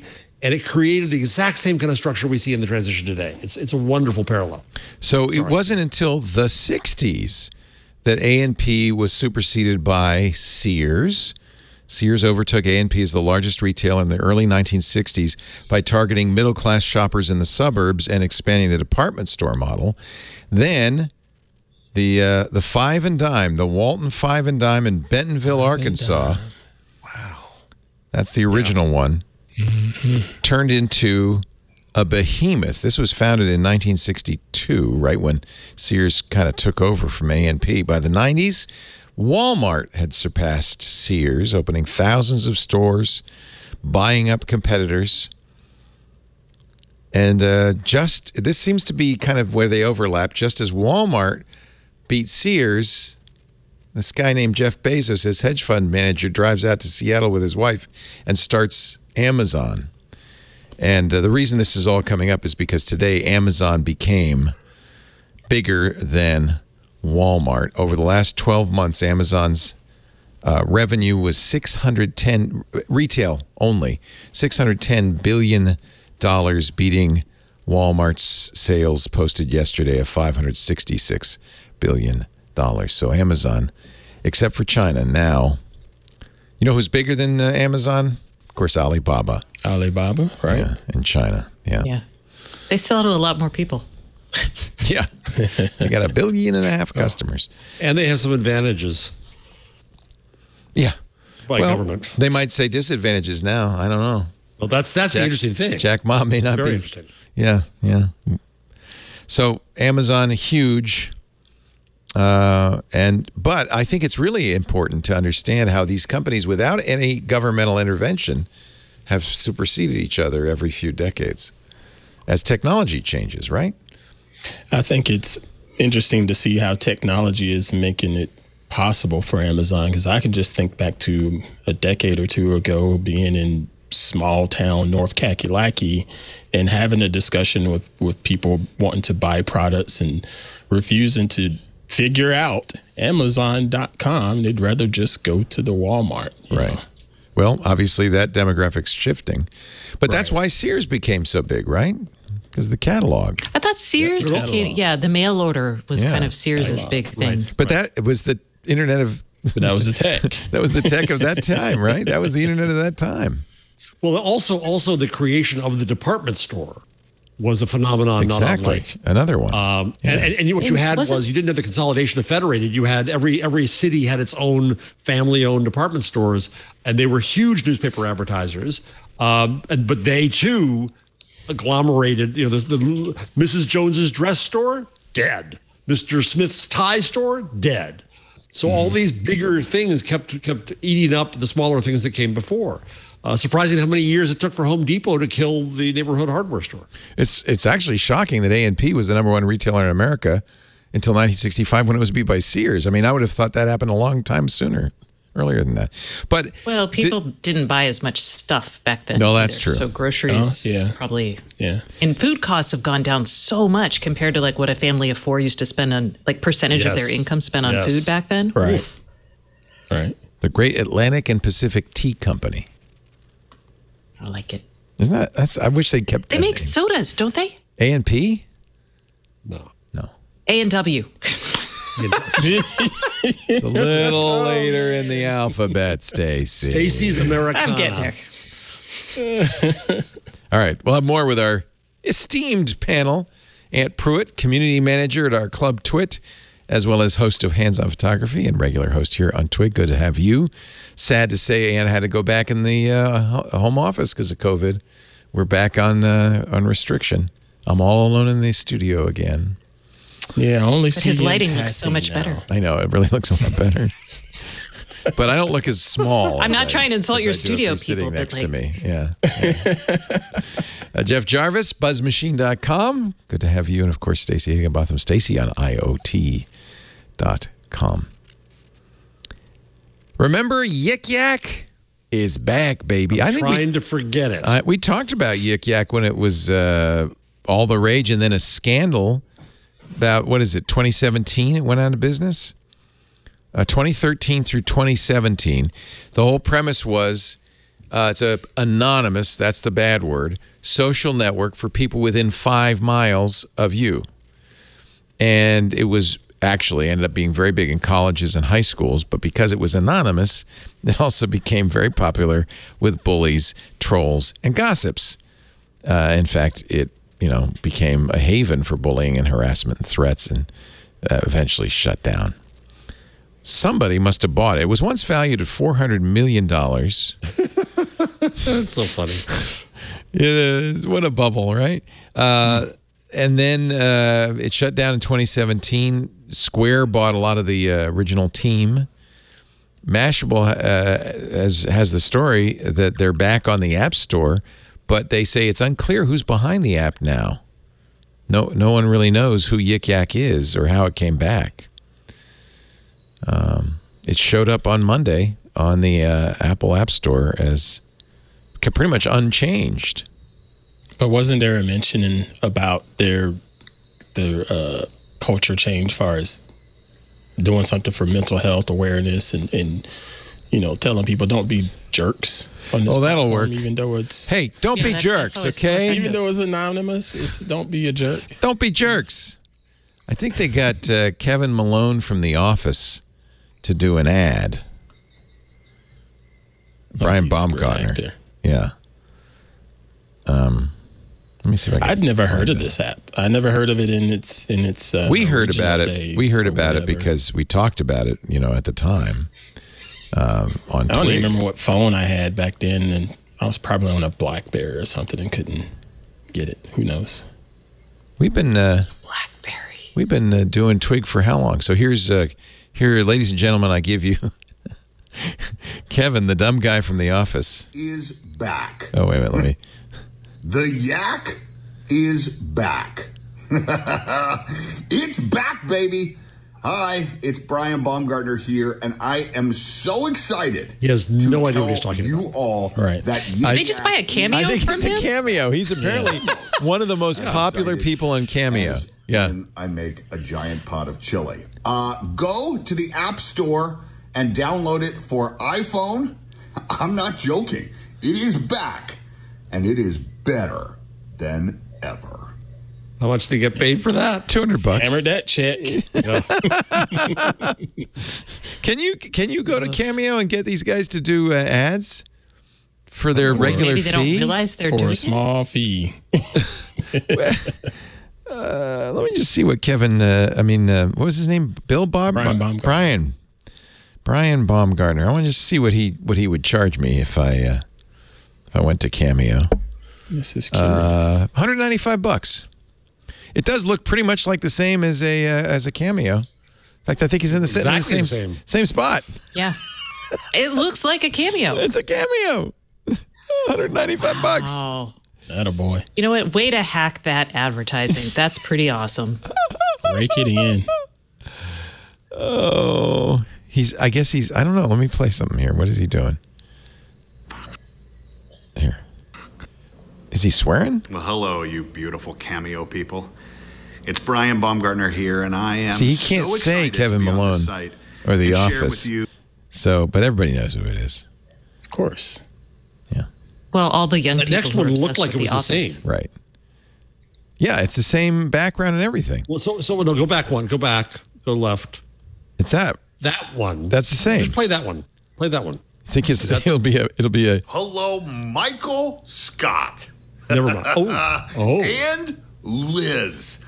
Well, he didn't even bother to shave for this one. MS easiest $200 he's made. And told me, well, to love's eternal glory. I value myself too much. I wouldn't do this for $200. Although he probably should crank out. How many? Yeah, well, that's different. That was for charity. How many could you do? You could probably do several hundred a day times $200. Yeah, I guess. Well, let's just say you're like good money. I would say I would dedicate like an hour of my day to doing these. So I can't imagine anyone wanting to pay $200 for me, but like $50. If I know I'm going to get $50 to do 5 or 6 of these. Can I be your agent? No, Andrew's your agent. Too late. Oh yeah, I have one. Too late. Got to keep it in the family. What's the name of the agent? Can we do Twit Talks? Twit Talks. Twit Talks. For the sake of the show. It's a new revenue stream, Lisa. I'll do them if it goes to the show. Right? I think I just heard her run into the studio. Hey, community manager. So I searched, what's the name of that A&P, Burke? Because I searched for A&P on Audible, and I got The Call of Cthulhu by H.P. Lovecraft. I don't think that's the same. The Great A&P and the Struggle for Small Business in America by Mark Levinson. It is on audio. The Audible. Great... yes, that business Cthulhu crossover book. Yeah. So it was the Lovecraftian horror that came from the FTC. There it is. I got it. Okay, I just wanted to... why do I know that name, Mark Levinson? He also did the book about shipping containers, the box. Oh. Which I wish were on Audible. It's not. It's killing me. It's just exactly the kind of book I don't need to mark up. Read the words. It is on Audible. It is on Audible. What, the box is? Yeah. How the shipping container made the world smaller and the world economy bigger. Oh, heck. I'm boarding it right now. Yes, everybody. You were here the day Leo convinced Jeff Jarvis to buy a book about a shipping container. Oh, y'all.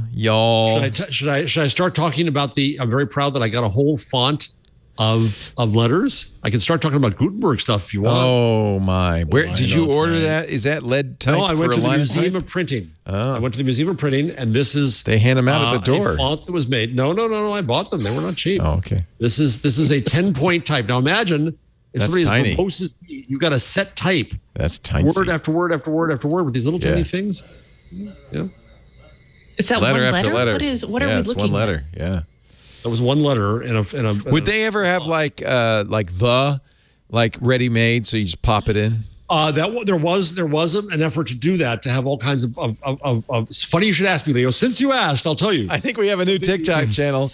Jeff inventor of the stereotype also and the iron press also worked on this. And the problem was the typesetter said that the type case was just too huge. I know where to find the T and the H and the E. By the time I got to remember where the is and reach for it. Good point. But you might also be interested. Yes. There was late in the 1800s. See, it's got me going.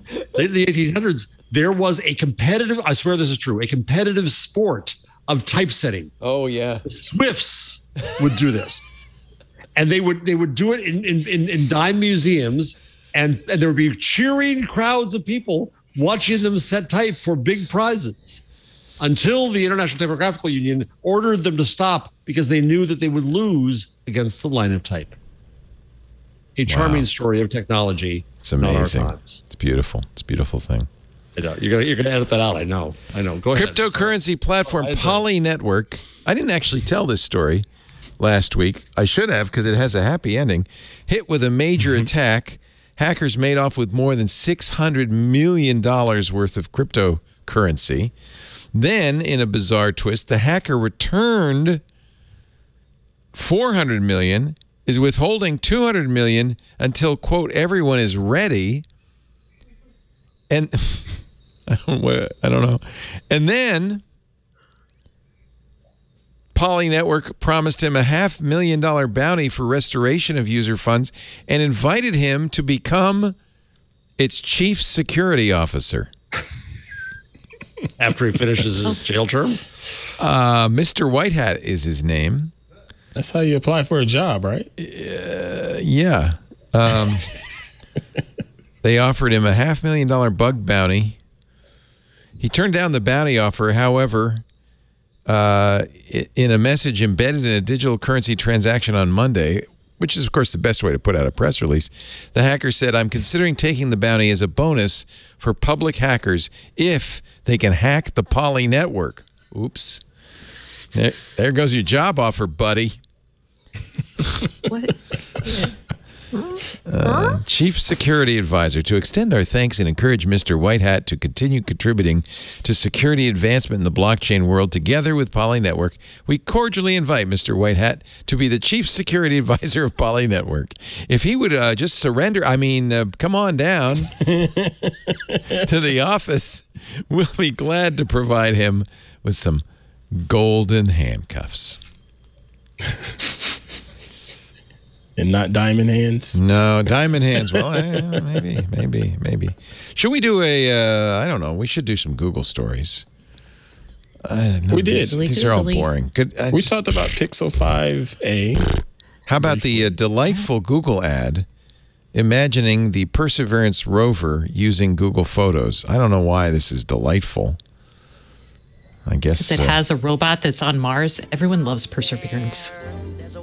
Outside of Yonkers. Oh, it's a musical. It's from WALL-E. That's the beginning song in WALL-E. Just for you, Aunt. It's Mars Perseverance Rover the musical. This doesn't sound like this is from WALL-E. No, it's they used it in Wall-E. It's a song from like a 1930s movie. Yeah, it's like it is Hello Dolly, I think. It is but Hello they played Dolly, it in yeah. Wall-E. It was his favorite. He plays it over and over. That's right. Yeah. Yes. Sorry, I know it's not from Wall-E, but that's where I was It's like, Hello Wally. Thank God that's over. there you go. You would love Hello Dolly. It's the charming story of a matchmaker from Yonkers. Poor Ant. Poor Ant. Don't be my hope is there's going to be a whole subsection in the society on the Twit Club of musical fans just to drive him crazy. Oh, I'm starting a new chat room right now. Lovers of the musical. LOTM. Yeah. Musical memes for Ant. Yeah. Note to self, mute that channel. I'm the boss now.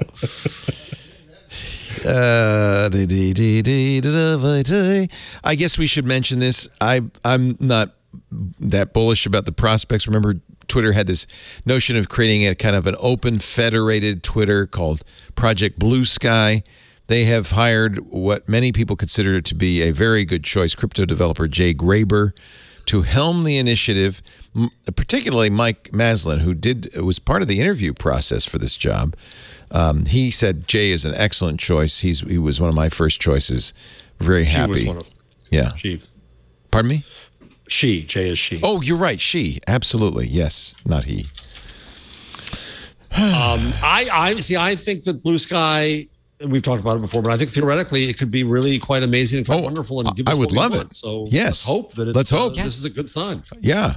Yeah, I was going to ask, why are you so against Blue Sky? I'm not against it. I'm pro it. Because he's growly. I just don't think that Twitter is going to do it. I think this is lip service, right? But maybe if they could find a way to monetize it, but then that kind it's about a value-added layer on top of the commodity. The speaking becomes a commodity. The finding, the recommending becomes the value. That's my view of what this means. But that's like Jack can look Graber at me told TechCrunch in January she saw a major opportunity in Twitter entering the decentralized social space due to the hefty user base on the Twitter platform, which will eventually itself migrate to the protocol, the company has said. Well, I mean, if they do it, that just seems kind of utopian. If they do it, I'd be very happy. Are you kidding? Yeah. So try to be happy. Try to be optimistic. I'm excited. Well, good choice, Imagine Jay Graber. World. Good choice. Good choice. That's better.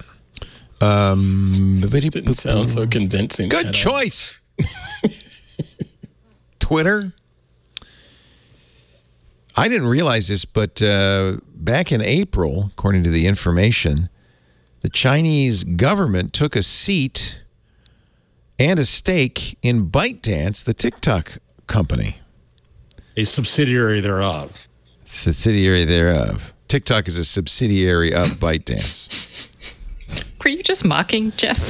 Excuse me, but that's a subsidiary. What is happening here? I mean, if you really pay attention tried to make him the articles of incorporation, you would know that ByteDance in TikTok is a subsidiary thereof. I appreciate your dedication to accuracy. Thank you, Stacy. Thank you. Mister, I don't need any evidence. I don't need any data. I don't need no stinking evidence. I got this. I believe my lying eyes. Chinese government apparently had also acquired a stake and a board seat in Weibo, the big social network in China. So that's interesting. I think is it Ted Cruz? Who is it who's trying to say that Biden should now turn off TikTok because of this? Oh, really? Oh, yes. Well, one of them. Well. Hey, BlackBerry.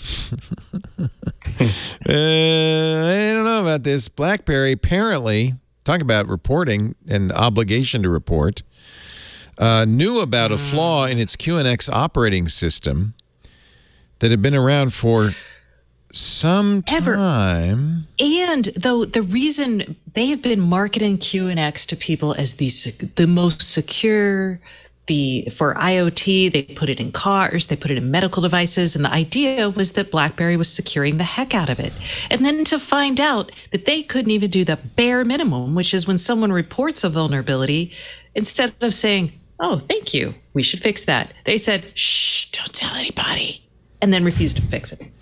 Microsoft Security Research announced in April they discovered the Bad Alec vulnerability, which affected a lot of different software, found it in a number of companies' operating systems and software. In May, those companies, many of them, worked with the Department of Homeland Security's Cybersecurity and Infrastructure Security Agency to publicly reveal the flaws and urge users to patch their devices. BlackBerry was not among them. BlackBerry thought, oh, Bad Alec doesn't impact us, even though CISA had concluded that it did. More than 200 million cars, which are among the many things that use QNX, a real-time operating system, along with critical hospital and factory equipment, was therefore vulnerable to hackers. The company opted to keep it secret for months. Oops. Not good. Not good. Not good. A lot of cars have QNX. My old Audi had QNX, I think, as its operating system. It is a big deal. Yeah. Hey, didn't some of the luxury cars have it too? Yeah. Tons of cars do. It was kind of like free RTOS for people who 195 million vehicles. BlackBerry called it in June the key to the future of the automotive industry because it provided a safe, reliable, and secure foundation for autonomous vehicles. Secure, did you say? Yeah, secure? Whoops. They said that tongue in cheek. Shame. We should make BlackBerry walk naked down the streets of Ottawa. I think it's interesting to talk about, if you don't mind. Yeah. The Facebook widely viewed content report. Okay. Here it is. This is from transparency.fb.com. It's their widely viewed content report. What people see. So this is out of some controversy here because Facebook had a tool called CrowdTangle, and Kevin Roose of the New York Times used it to say, well, here's the top things that CrowdTangle, Facebook's own tool that they bought, says are the most popular, most seen things on Facebook. And there were others, I think Masnick might be one of them, who maybe it wasn't Masnick, some other smart people said, whoa, we really don't know how big is big, and this doesn't make a lot of sense. And CrowdTangle kept going, and it was useful for journalists, and they kind of made Kevin Roose in this. And then there was an internal debate in Facebook about this, that this is not making us look good, and we shouldn't be doing this. And they pulled apart the team. And then Facebook now came out with another report, which as usual gives you part of the story, not the whole story, which is the issue here. But it says the thing that I've said all along is because no two people see the same Facebook, if you say something is number one in Facebook, how big is that? It's not very big. It's 0.1% of all content views. Yeah. They say that's because given the customized nature of newsfeed, most of what people see on Facebook is personalized for them specifically. So this does go back to the earlier discussion, too, about, well, this turned out on Facebook and it influenced the whole world. Well, part of the data I want, pardon me for wanting it, is to say, well, how many people actually saw it? It could have been number one, but it could have been number one among 25 million things, and it's the long tail of long tails of long tails. Right. And so it's important to have data like this, though I'd rather have it done independently, so that we can say how big is big, how influential is influential. This is important. The vast majority, this is from Facebook's Transparency Report, the vast majority of content viewed in newsfeed during the second quarter of this year, 87.1%, did not include a link to a source outside of Facebook. Most of these links are in posts shared by pages that people follow.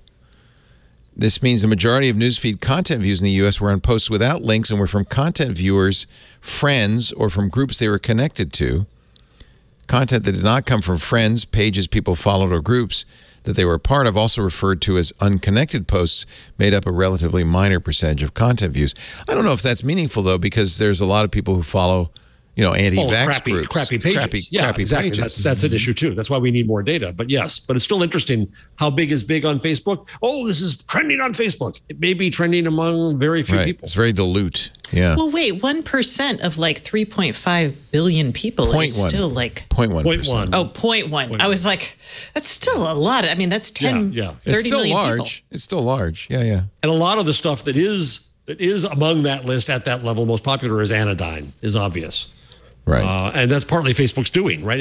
I went into Facebook the other day, and if you search for vaccination, last time I did it, it's all news, because I think Facebook's trying to do that now.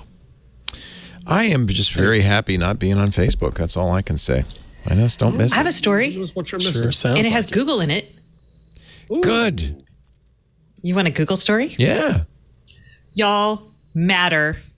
Google affiliated smart home protocol interoperability. Whoop, whoop.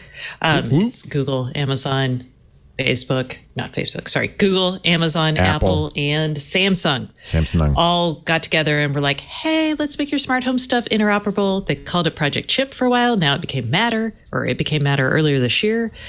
And it was supposed to be out this fall, but they're going to delay it until the first half of next year. And while I am sad. Sorry, Stacy. I'm sorry. I know. It's very sad. Disappointing. What's contributing to the delay? A couple things. One, I think they're doing this a little differently. They are releasing a full software development kit. So the full SDK is going to come out, and they realized that, I think they took a look at their code and they were like, yeah, we should work on this a little bit longer. I think the COVID coming back, the Delta variant has kind of pushed some tests back a little bit, some of the testing events. But also, I mean, I'm really sad. They say also that more companies joined, but I think that's just a BS kind of just, if you can't handle 20 more companies joining your standards organizations at the last minute, that's a problem. So I'm going to hope that's not the real issue. But I think it's actually okay, because I'd rather have a good standard coming out. It's really disappointing for people like me who are waiting to buy new smart home stuff that's Matter certified. We should still see people releasing their plans at CES or in that time frame, but it is kind of a letdown. Is it still worth waiting for a Matter certified device? You think so? Yes, I'm getting a lot of people who are a little unsure about what Matter is going to do. So people are like, oh, I need a new doorbell. I'm going to wait and buy a Matter one. I was like, don't do that, because doorbells aren't part of the certification. If you're waiting to buy new locks, new light bulbs, maybe a new HVAC, those kind of things, then yes, sure, wait. But don't wait. And I would also say, realistically, the soonest you're going to buy a Matter certified device is going to be the latter half of next year. Ooh, right? So a year from now. What? So, I mean, you can buy things that are likely to be upgraded. Like Philips says, hey, we're going to upgrade everything. So if you want to invest in new Philips light bulbs, great. The nano leaf bulbs, some of these things people people have come out, go ahead and buy it. But like, I would not buy door locks right now, because none of the lock makers are like, this is what we're doing. Actually, you say in your article that it's going to be first half of next year for the SDK and the start of a certification program, which means probably it's going to be the following year later that you'll actually be able to get devices. It'll be towards the holiday season of next year, I think, yes. I mean, there's some, like Google and Amazon, they're going to have their stuff ready. And a lot of the companies who are participating, they're already working with this stuff. Yeah, so it will be pretty quick. They're working on the SDK and development. So, but if you aren't part of the membership and you don't have access to any of this, then it's going to be a little bit longer for you. So I'm gonna not home automate until next year. Yes. Yeah, that's fine. Okay. I haven't missed it so far. I do actually. No, I have Hue lights, and I know you have home automation. I have some home automation. I have doorbells. I have voice assistants, but I can say, turn off the lights, turn on the lights, and there's lights in the living room and lights in my office. How is it possible that these lights can be upgraded? I would assume there's some hardware limitations. So a lot of the lights that will be upgraded, so Philips has two brands. They have their fancy Hue ones, and they have their cheaper Whiz ones. The cheaper Whiz ones will not be upgraded. The Hues will be, because they're running through a hub. So the hub will get a software update that talks to the lights. That makes sense, yeah. Okay. That makes a lot of sense, yeah. Some lights that run things Well, no. Yeah, no. We'll just go with no. Some of the lights, like Nanoleaf put out light bulbs with thread enabled, and they did that to make it eventually compatible with Matter. Let's play the drums and do a Google changelog. The Google changelog. Now that sounded normal. It's exactly the same as last week. No, that sounded normal. John, do you have any? Last week was weird. Yeah. Yeah, it was. We don't know. We can't understand it. It sounds exactly the same to me. But anyway, Google Fuchsia. The update is rolling out widely to first-generation Nest hubs. If you have one of these Nest devices, they used to run on kind of Chromecast, Cast OS. Now, kind of seamlessly behind the scenes, they're going to all be Fuchsia. So there you go. Well, finally, Fuchsia has a life. Fuchsia's alive. It's alive. Google Maps just added a bunch of new features, including, just for Jeff Jarvis, a dark mode. No! Which is worse, dark mode or musicals? Musicals. Dark mode. Musicals. I love them both. No, which is worse, dark mode or moral panics? Oh, that's another matter entirely. So dark That's mode. That's hard, Stacey. That's hard. I didn't know this in the past. You could not share your location from Google Maps to iMessage, but now you can. And you can, it's a live sharing, so it'll be automatically updating. I've used that. I guess I must have used it in either on an Android device or on an iPhone, but it's a great feature. Live traffic updates, best restaurants, dark mode, and dark mode. All new features in the new dark mode Google Maps. Google Calendar will soon let you share where you're working from. This is a sign of the time. Starting in August, end of this month, you'll be able to indicate where you're working from directly on your calendar.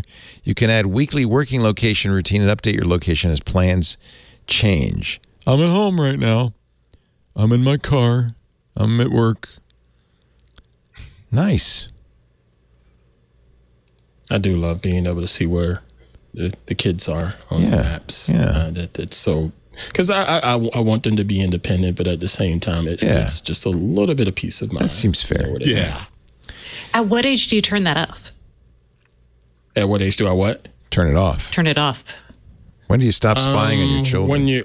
When you're out of the house. College? Okay. Yeah, when they're out of the house. When you're out of the house. And you're not responsible for them anymore. Yeah. But secretly, 46, Stacey. Do you know where Jake is right now, Jeff? No. I think both my kids have Find My turned on their phones because they want to, if they lose it, they want to be able to find it. And we're all in the family, so I think I could see their location. You know who turned off her location is Lisa. She doesn't want me to know where she is. I don't have mine on. Location. Yeah. Yeah. Should I be suspicious? I don't have mine on. Yeah, I just saw a haze come over your psyche. Should I be worried? Oh. No, I know where she is at all times. She's right there down the hall. Right. YouTube on iOS and Android tests instant comment translations for premium subscribers. Good news. We won't be testing instant comments anytime soon. Considering nobody turns on comments these days. That's what we have the forums and Discord for. We can at least moderate those. An ant. Android's newest accessibility feature lets you control your phone with facial expressions. No. Wow. That's an effort. This is part of the switch access, which is in accessibility. So it's really for people who have mobility issues and so forth. You can open mouth, then back to resting face is one of the gestures. Smile, then back to resting face is another gesture. That's kind of neat. And then you can... That is pretty neat. Yeah, that's really cool. Raising your eyebrows. I hate dark mode and then back to resting face. Yep. Looking left, looking right, looking up. The feature will by default ask for the user to set expressions for next, Select and pause, which stops the phone from recognizing other gestures temporarily. So you could have look left, go to the next page. That's great. I think it's mostly for people with mobility issues, but still, you can use it. I'm trying to think if that would be good on the Kindle. I know it doesn't have a camera. Oh, but I'm so as you're reading, like when you're I can see Anderson. Yeah. Do you have a tick? Is something going on over there? You want to tell me about? And remember, we talked about Google being sued for $5 billion because the incognito tab doesn't hide what you're doing from Google. Well, that's being redesigned, maybe in response. If you have the Canary version, the early developer version of Chrome on Android, you'll be able to see it. Let's see. Here's the on the left, the old version. On the right, the new version. Maybe too much text on the left, right? And now it's just what incognito does. After closing all incognito tabs, Chrome clears your browsing activity from this device, your search history from this device, information entered in forms. What incognito doesn't do, incognito does not make you invisible online. Sites know when you visit them. Employers or schools can track browsing activity. Internet service providers may monitor web traffic. That's a lot clearer. That's much better. Yeah. So and stands a chance for people to read it, considering it's not terrible. It's a lot shorter. Yeah, I mean it's roughly the same information, but I think it's just in a clearer format. And I believe that's the Google changelog. Yeah.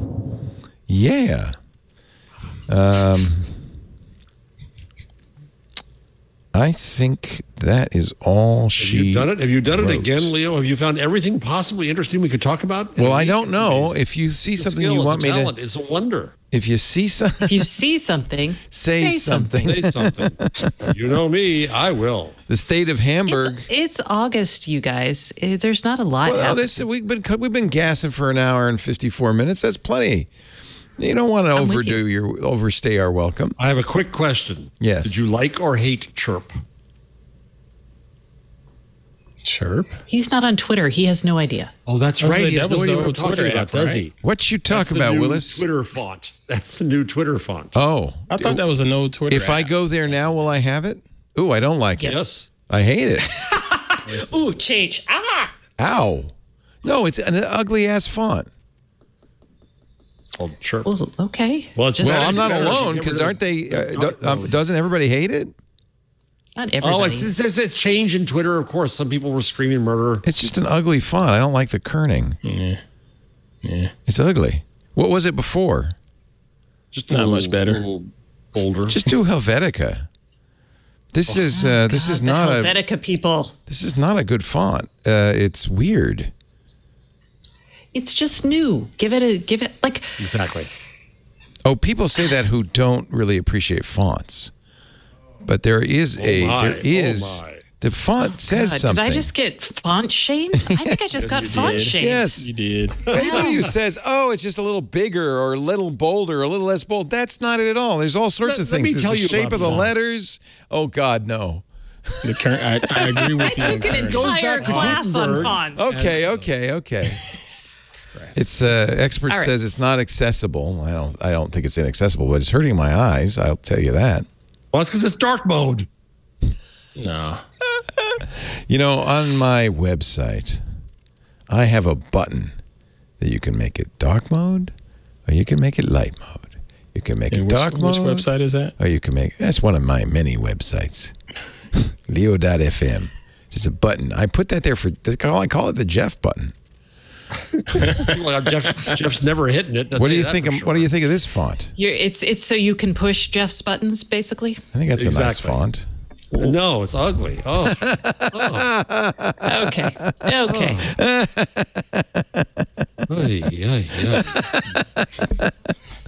There's something Basically, about take this. your font shaming as an honor. This is something about this font bothers me. I can't tell you what it is, but it's hurting my eyes. The Chirp font. Just seriously, go to light mode just to see if you think it's any different. I'm just curious. How do you do that, Jeff? I don't know. I have no idea because I never do it, Leo. Yeah, display, accessible display, font size, Chirp background. actually looks a lot like the Discord font, doesn't it? Let me. Oh yeah, I like it better in light mode. You're right. Yeah. It's still a little. The G's a little weird. That there's something a little kind of playful a little bit with this font, like the R. I think that's their goal, probably. The G is funky in Chirp. Yeah. It's a. I noticed that because I'm a gig of Stacy. Yeah, it's kind of a changes. It's kind of they're trying to be jaunty. It's a jaunty font, and I don't like it. It's called Chirp. What do you I guess Chirp sounds jaunty, doesn't it? It's a bit jaunty. It looks kind of jaunty. It's a jaunty font. Jaunty fonty. Yeah. Oh, y'all. What? They killed the Fast Pass at Disney World in Disneyland and introduced a new fee for, it's the Genie Plus. It's a skip the line benefits for a daily fee. That's greedy. That's Disney, otherwise known as Disney. No, but didn't you have to pay for the Fast Pass before? They always do that. No, they you just had to go sign. The You e-tickets? could sign up for the Fast Pass and pay. Did you pay extra? Or did you just show up at the... No, you paid. allocated time for it. You pay for Fast Pass. I think you got to choose like 3 times. Oh, yeah. There were certain... Yes, you're right. You got 3 rides or something that you could do that to. That's right, for free. But obviously, that's just a come-on for the, super-duper Fast Pass. Yeah.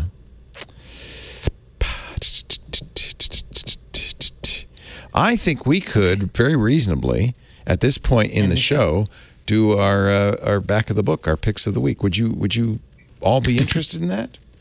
It just means we're one step closer to waffles. I'm just saying. Waffles. Or pie. I need pie. I'm out of pie. Y'all,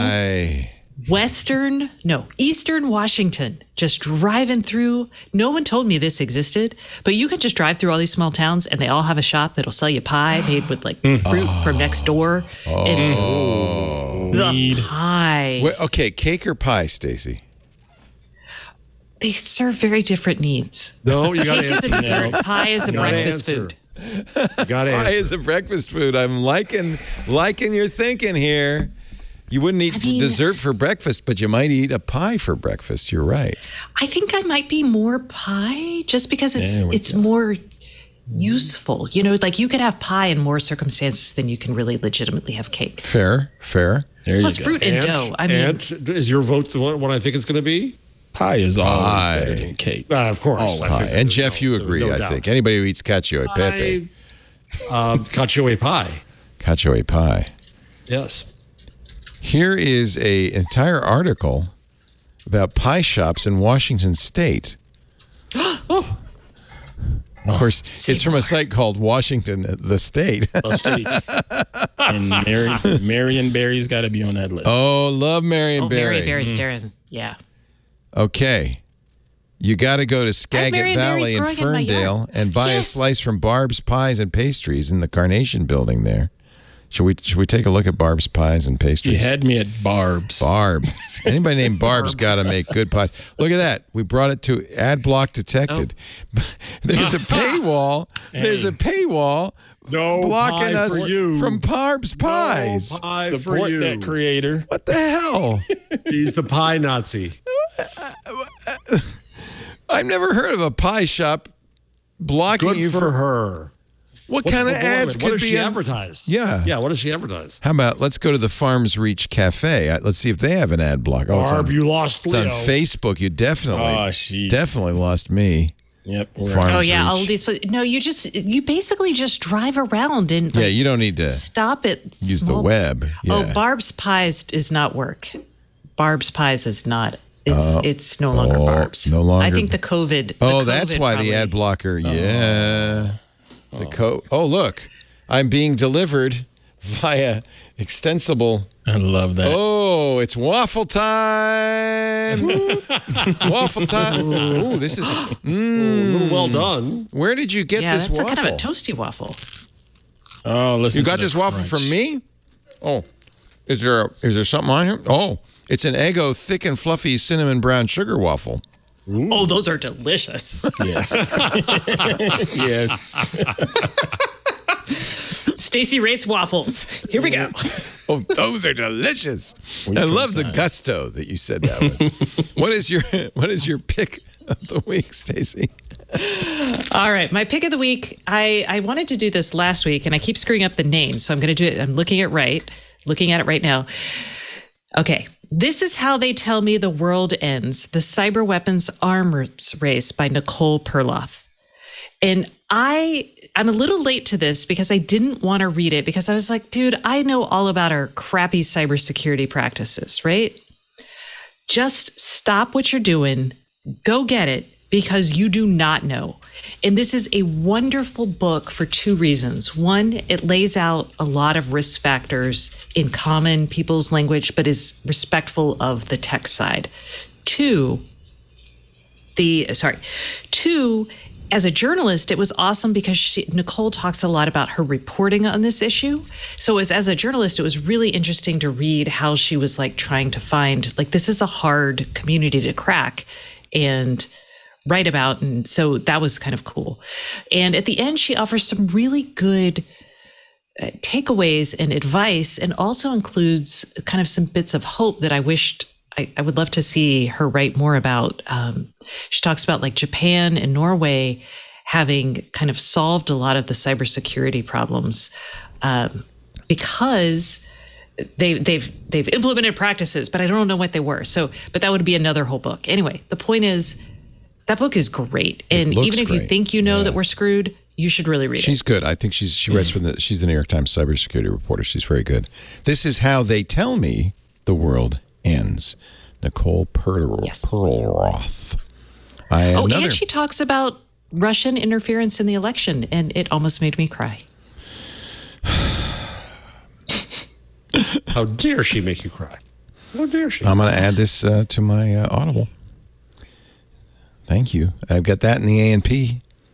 So I'm there you go. And the box. Did you add the box book? Plus, he has a new book out after the box. What's the box? What's after the box? You just showed me the book I could buy. The container ships. Oh, the container ships. Mark Levinson's. Yes. Oh man. But what happens after the box? Well, that's about how globalization is not what you think. I just saw it in the listing there, thanks to Leo. And outside how the box, shipping container made the world smaller and the world economy bigger. And then outside the box, another Mark Levinson. He apparently only writes books with box in the title. How globalization changed from moving stuff to have another whiskey. Yeah, I was like, what's in that waffle, man? Stop eating all. I got some bourbon syrup here. Picked a bad day to give off waffles. How global. Yeah, that book. Okay. Thank you, Stacey. That's a good recommendation. I like that. Mr. A&P. Not Mr. A-N-T? A-N-T. No, Mr. A&P. Mr. A-N-P. Mr. So somewhat related. I don't know why I'm fascinated by these things, but I'm fascinated by ghost kitchens. Me too. Me too. COVID. And I've never knowingly ordered anything from a ghost kitchen. But the business just fascinating. We can hear you chewing, Leo. But it's thick. I at least mute when I eat my waffles. Thick and fluffy. Yep. We don't hear Wendy's, fluffy. Wendy's is to open 700 ghost kitchens with reef technology. What? I'm making Leo hungry talking about Wendy's. He's going to go get a double. So what fascinates me about this is that the fast food business, like the department store business, used to be in great measure a real estate business, right? McDonald's became right. They owned the land, real estate. Right. You franchised the restaurant, but they kept the land. And they knew the science of where to put it, and so on and so on and so on. So it just strikes me that the ghost kitchen thing, which they think that they're going to make between 500,000 and 1 million per unit of sales. That is. It's just a little truck. So what is reef? What is the reef? It's a warehouse. Oh, it's a where? You know, it can be anywhere. Because there's no need to be public. You just need people to be able to drive the food somewhere. The Uber guy comes and gets it. Yeah. And so the value of real estate in this business just kind of went nowhere. It's like the opposite of WeWork or something like that. I just find it interesting. That's all. I wanted to spend enough time here so Leo could get his whole waffle down. Well, so that's interesting. It's so they can expand in areas where they don't have stores, I guess. Yeah. Well, it's also to deliver, like if people, they're making a bet that people have changed the way they're going to get and eat food. Oh, good point. Yeah. Right. They want it delivered. But I like this is exactly what I was talking about earlier. I just find it's fascinating how the pandemic has changed culture in a kind of somewhat permanent way. I'm sorry, Stacey, go ahead.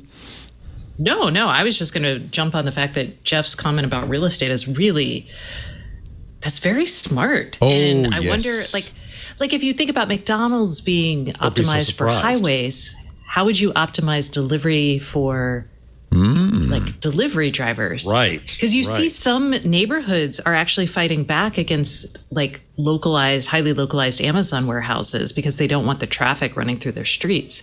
So, if you haven't seen The Founder yet, which is a biopic about Ray Kroc, the founder of McDonald's, in that movie, he has the insight, oh, I'm not selling hamburgers.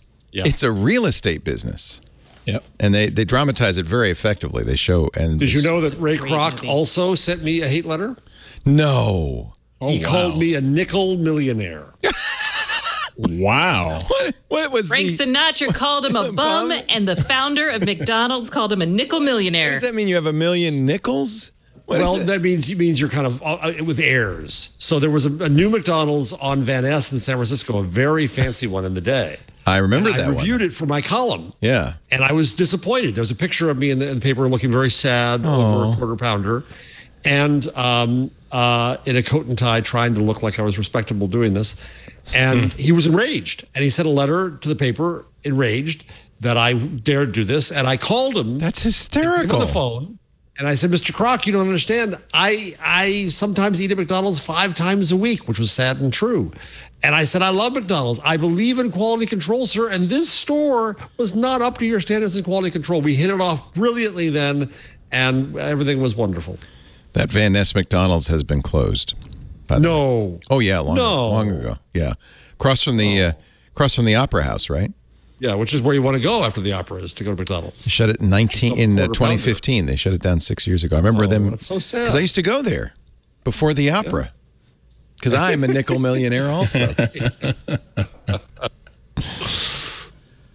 Wow. Mr. Ant Pruitt, your pick of the week. I want to shout out a show on Netflix. This is Pop. I've only watched 2 episodes, but these 2 have been so well done. The first one spoke about the R&B group Boys to Men and how they pretty much changed the R&B and pop industry back in the days in the early 90s, and how everybody right after them decided to emulate them, and it pretty much put them out of music because you get the likes of NSYNC and Backstreet Boys and so on and so forth. And then T-Pain in episode 2 where they talk the about king of auto-tune. Yeah. And that one was really, really good because T-Pain is ridiculously talented with music composition. I didn't care for the auto-tune sound, but his arrangements, I've always thought his arrangements were quite it took nice. over the world. I see that the Stockholm group is the 3rd episode. Oh, I am going to definitely watch this. This is great. It is really, really well done. Netflix has just been crushing it with their own content here recently. And then my second pick is I've been putting more art up there, and I figured our Twit folks might like this one. Just for my little play on words. It's called Error Fire Not Found. I loved your cat one. Somebody bought it right out from under me, though, I gotta say. But this one, I called it Error Fire Not Found because it's a 404. But there's an actual story behind it. I snapped that at about 3 or 4 in the morning while I was out traveling one night for work, and the fire alarm went off in the hotel, and there was no fire. And while I got up, I decided to take my camera with me just because I'm weird enough like that. And I noticed, 404 on the back of this truck, and there's no fire here. This would be a cool image. It really, literally was not found. And I like your price, which is 1,404 Ethereum. Oh, you noticed that too, huh? Yes, I like it. You didn't want to make it 404 0.404 Ethereum. That'd be too expensive. No. Yeah, one in front of it. That's great. One more thing to plug, because it's coming up soon, and I want everybody to register for Ant's photo workshop in New Orleans. That's right. The Wanderers photo excursion in New Orleans with myself, Mr. Steve Brazo, Mr. Freddie Clark, and Mr. Andrew Scravini. Going to talk about food photography, going to talk about beverage photography, going to talk about street photography, New Orleans architecture, is such a great place concerts. to take pictures. And so far, it is still on. There have been some events canceling in New Orleans at the same time that we're there, but not everything is canceled. So far, everything is still on for us. So go ahead and register, and we'll see you there. I love it. There's Ant's shining picture. Ant Pruitt. My resting face. Mm-hmm. Yeah, it is your resting face. Did you use the chirp font in this? This looks like the chirp font. Maybe they did. That's Mr. Freddie's site. It looks like the chirp font. You're going to see it everywhere now, Leo. Oh. I much prefer Babus. I think we've talked about that before. Babus? Mm-hmm. I don't know that one. BebasneauE. Babus. New. I guess I have to apologize because I am amongst font connoisseurs. I had no idea. No, you're only amongst a few. I just want to be clear that waffles better than fonts. Waffles better than fonts. I will not argue that. Yep. I have some amazing stories about how the font Jansen, which was the first Roman font, drove later designers insane. But I'll spare you and do that another time. My pick of the week from Netflix, it's a little something called Waffles and Mochi. Two of my favorites all together in one exciting little cartoon. We can't show this because I'll be taken down by Netflix. Is that Michelle Obama's thing? No, it's a cartoon. I just searched for waffles on Netflix. I was making a joke. I apologize. Oh, no, I think that's her. Didn't she do the waffle? Isn't she affiliated with that? Oh, well, little did I know. Maybe she is. Yeah, that's Michelle Obama's. She's the executive I knew I producer. liked her. Waffles and Mochi. I knew I liked her. That's awesome. I thought this was a sincere pick. Man, I am just... Well, here's my pick of the week. Eggo thick and fluffy waffles. Belgian style. Cinnamon. Cinnamon. Brown sugar. I like it that John cut up the box so that I could hold this up, apparently. There's only like 6 in a box, so, you really don't get a lot. John, where do the other 5 go? Oh, there's other options. Oh, original, blueberry, brown sugar, cinnamon, and double chocolatey. Ooh. I find my favorite is the normal, because the brown sugar, cinnamon even are a little too sweet, and the chocolatey and blueberry, definitely too sweet. I make my own sourdough waffles, and sometime we'll just invite you over for Waffle Fest. It'll be fun. We make ricotta waffles. Ooh, I've done that. Still, that is really good. That is really good. You need to step my game up. There are no Eggo or just visit ricotta waffles, that's for sure. Hey, thank you, everybody, for putting up with us for the last couple of hours. Ant Pruitt, hands-on photography. Who's on Hop this week? Actually, this week is a guestless week. I'm going to talk about some alternatives to the world of Photoshop because, there are some options beyond Photoshop to do photo manipulation and post-processing. We were talking about that. Yes, I'm excited to hear all about that. It's going to be fun. We have our different choices. Thank you, Ant. It's always a pleasure to have you on. Mr. Jeff Jarvis, now we've got another thing to say. Our very own nickel millionaire, Jeff Jarvis. He's also the Leonard Tao. I'm sorry, the director of the. Let's give him the full title: the director of the Tao Knight Center for Entrepreneurial Journalism at the Newmark Graduate School of Journalism at the City University of New York. Thank you, Jeff. Great to have you. BuzzMachine.com for his blog. And, of course, Stacey Higginbotham. StaceyOnIoT.com is her website. Subscribe to the newsletter. Check out the events. Woohoo! Listen to the podcast with Kevin Toffel. @GigaStacey on the Twitter. Thank you all. Have a great week. We do Twig every Wednesday. About 2 p.m. Pacific, 5 p.m. Eastern, 2100 UTC. You can watch us stream it live at twit.tv/live. There's audio or video there. People who watch live often like to chat live in our IRC chat room, open to all at irc.twit.tv. Club Twit members also have their chat room in our Discord server. For more information on that, twit.com/club. Twit. On-demand versions of the show available at twit.tv/twig. There's a This Week in Google Amazon channel. Of course, the best thing to do would be subscribe on your... Amazon? Did I say Amazon? We don't have an Amazon channel. Although, that's not a bad idea. There is a twit.tv... There is a... I think I'm in a kind of a waffle coma right about now. There's a YouTube channel. I don't think you're ready for waffles. I know. I maybe not. I have pancakes. Should I work my way up? Start with silver dollar pancakes, Swedish pancakes, and slowly increase the amount of sugar intake. The sugar is getting them. Oh yeah. Just next time, half a waffle.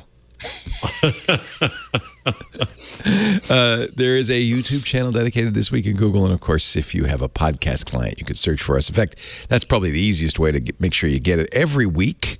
And if there is a place where you can leave reviews on that podcast client, please give us a 5-star review. Tell the world of your love for Waffle Mania. Thanks, everybody. We'll see you next week on This Week in Google. Bye-bye. You know what's fun? Android. You know what's even more fun, though? All About Android. That's my show, Jason Howell, along with my co-hosts Ron Richards, Florence Ion, and we welcome guests on each and every week from throughout the Android ecosystem, developers, Googlers, journalists, people who are all geeked out about the Android operating system. We tell you everything you need to know. Twit.tv/AAA every Tuesday. We'll see you there.